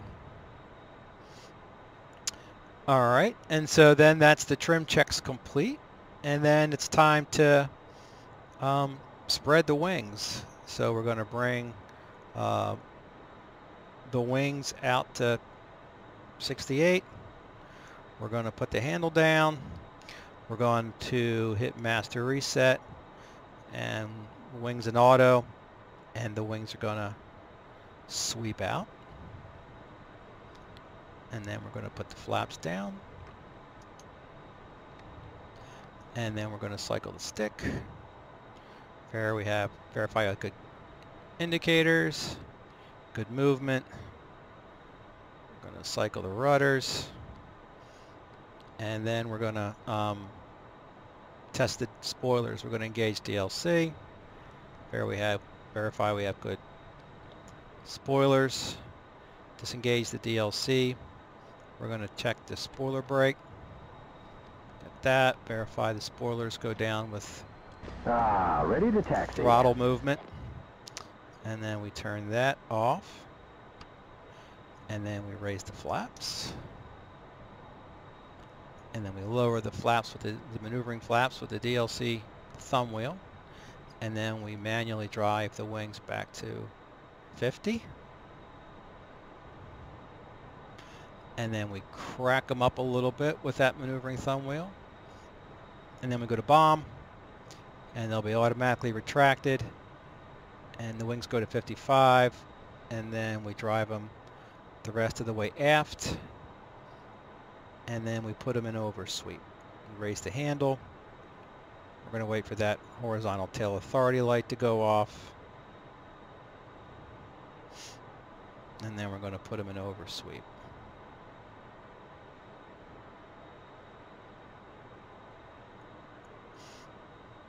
All right, and then the next thing the plane captain will take us through is doing the anti-skid bit test. So we're going to put the parking brake off. We're going to put spoiler brake anti-skid to both, and we're going to hold the brakes. And the plane captain's helper is going to go up under the nose wheel well there and run the anti-skid bit test. He's going to get good bit flags on the bit box. We're going to feel the brakes release. And then that's a good test of the anti-skid. And we turn that off. And now it's time for to kneel the plane and drop the tail hook. And they're going to inspect the tail hook. When we drop the tail hook, we're looking for the RATS indication there. RATS is a system that derates the F-110s with the hook down and derates mill power. The stated purpose of that in the NATOPS is to model the mill thrust of the TF-30. But that's what RATS is. You're gonna get a RATS light when the hook is down. We have a launch bar light because we're in kneel and the launch bar is down. If we went to mill, that launch bar light would go out. We're not going to do that on the flight line, but so then we'll raise the hook. Guy will give it a shove and verify that the centering spring is working. We're going to do a launch bar abort test. Verify that launch bar abort is working. And then we're going to bring it out of kneel. And that's it. We're going to, when the Rio is ready to go, we'll signal the plane captain that we're ready to go. We'll release the brakes. Nose wheel steering and on. And he'll taxi us away. So that is on the way out, we'll bump the brakes, verify that's good. Test the nose wheel steering on the way out, verify that's good, and then we're on our way.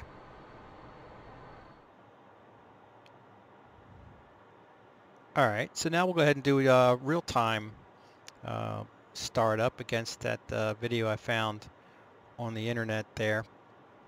Now the video doesn't start until they're bleeding the right side, so I'll start it then, but it should be fun. Let's get started. Bleed the left. Roger.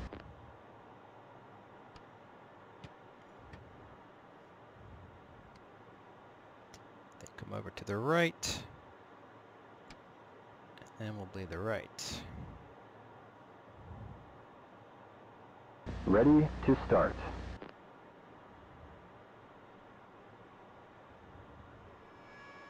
Got the sign there.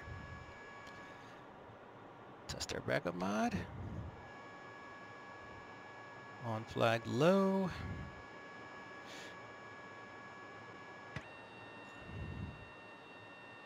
On flag high. Good start.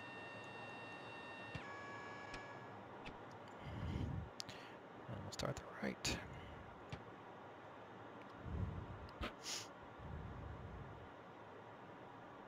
They do a crossblade start here too, so that should be cool.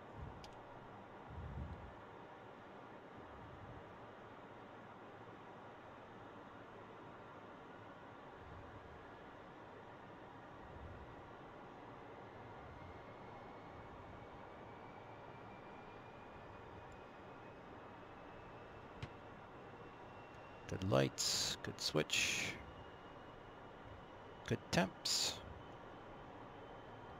Pull the power. Chief, turn on the ground power. Oops. Pull the power. Chief, turn off the ground power.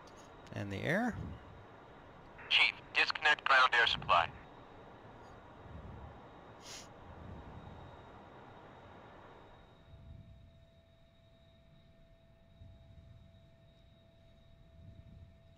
Getting the huffer out of the way.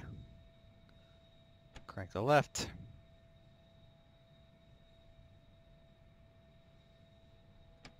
Stop the left. Normal. 24 to 26. Shut off. Continue the left. Now we're doing a cross blade, so I'm going to come off the throttle stop. I don't want to close the nozzles. You don't want to close the nozzles on the flight line if you can avoid it. So just off the idle stop.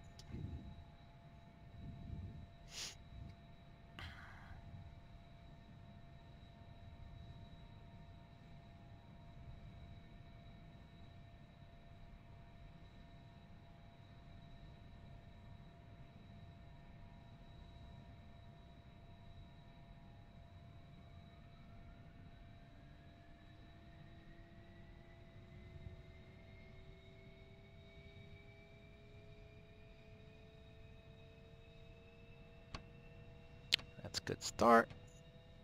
You can pull the ground locks and air source to both.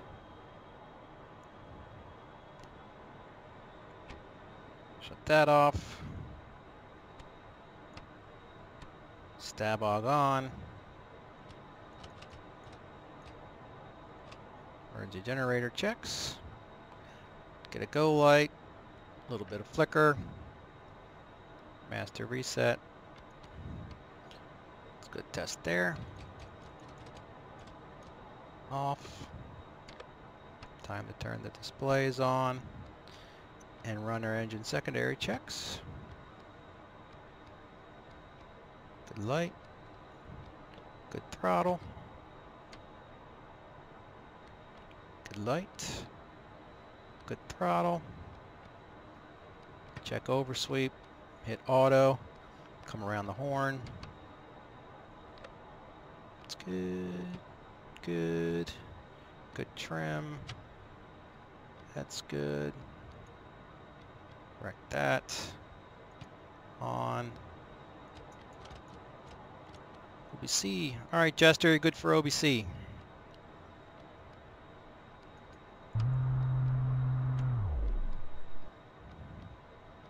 Good probe.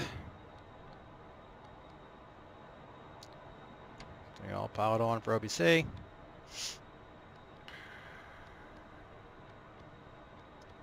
Brakes.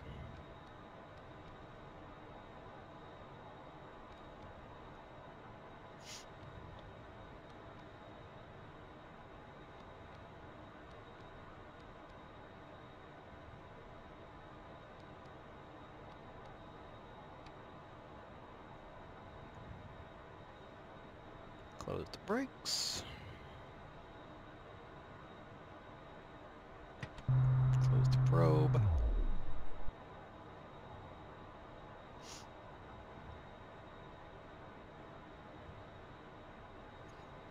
OBC's wrapped up.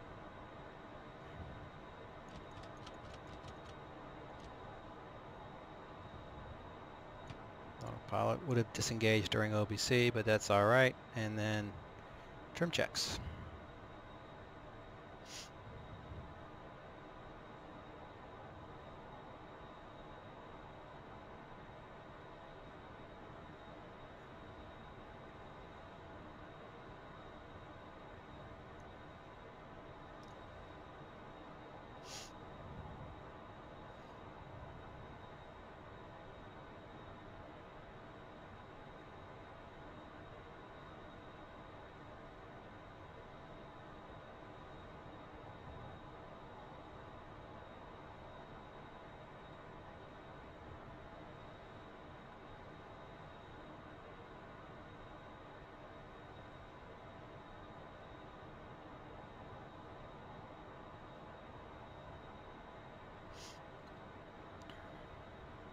Kind of boring, but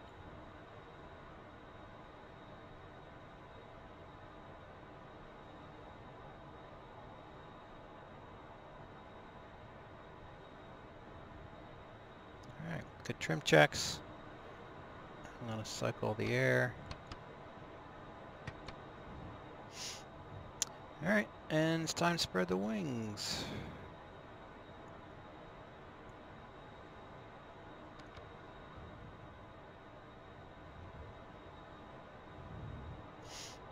It's coming out. I'm going to lower the flaps. Good wipe out. Rudders. Spoilers. DLC.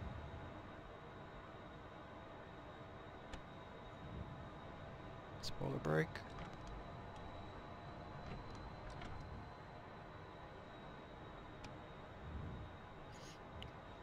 Close the flaps.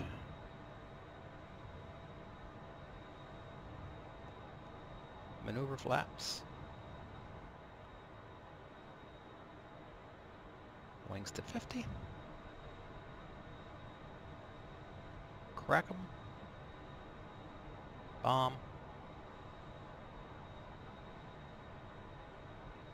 68. And then oversweep.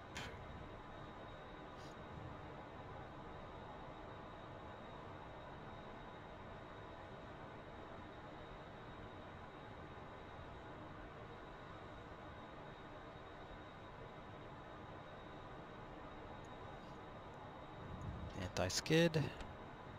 Hold the brakes.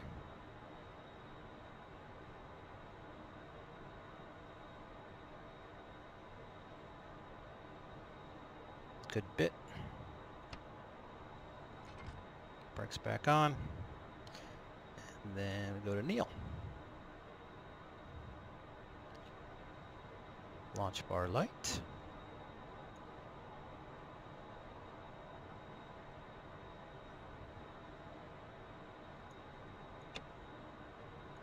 Launch bar abort. Drop the hook.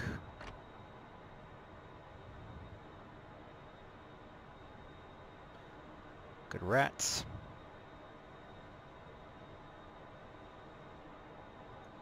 Raise the hook. Give it a shove. Come out of kneel. Break off. Time to go, Jester.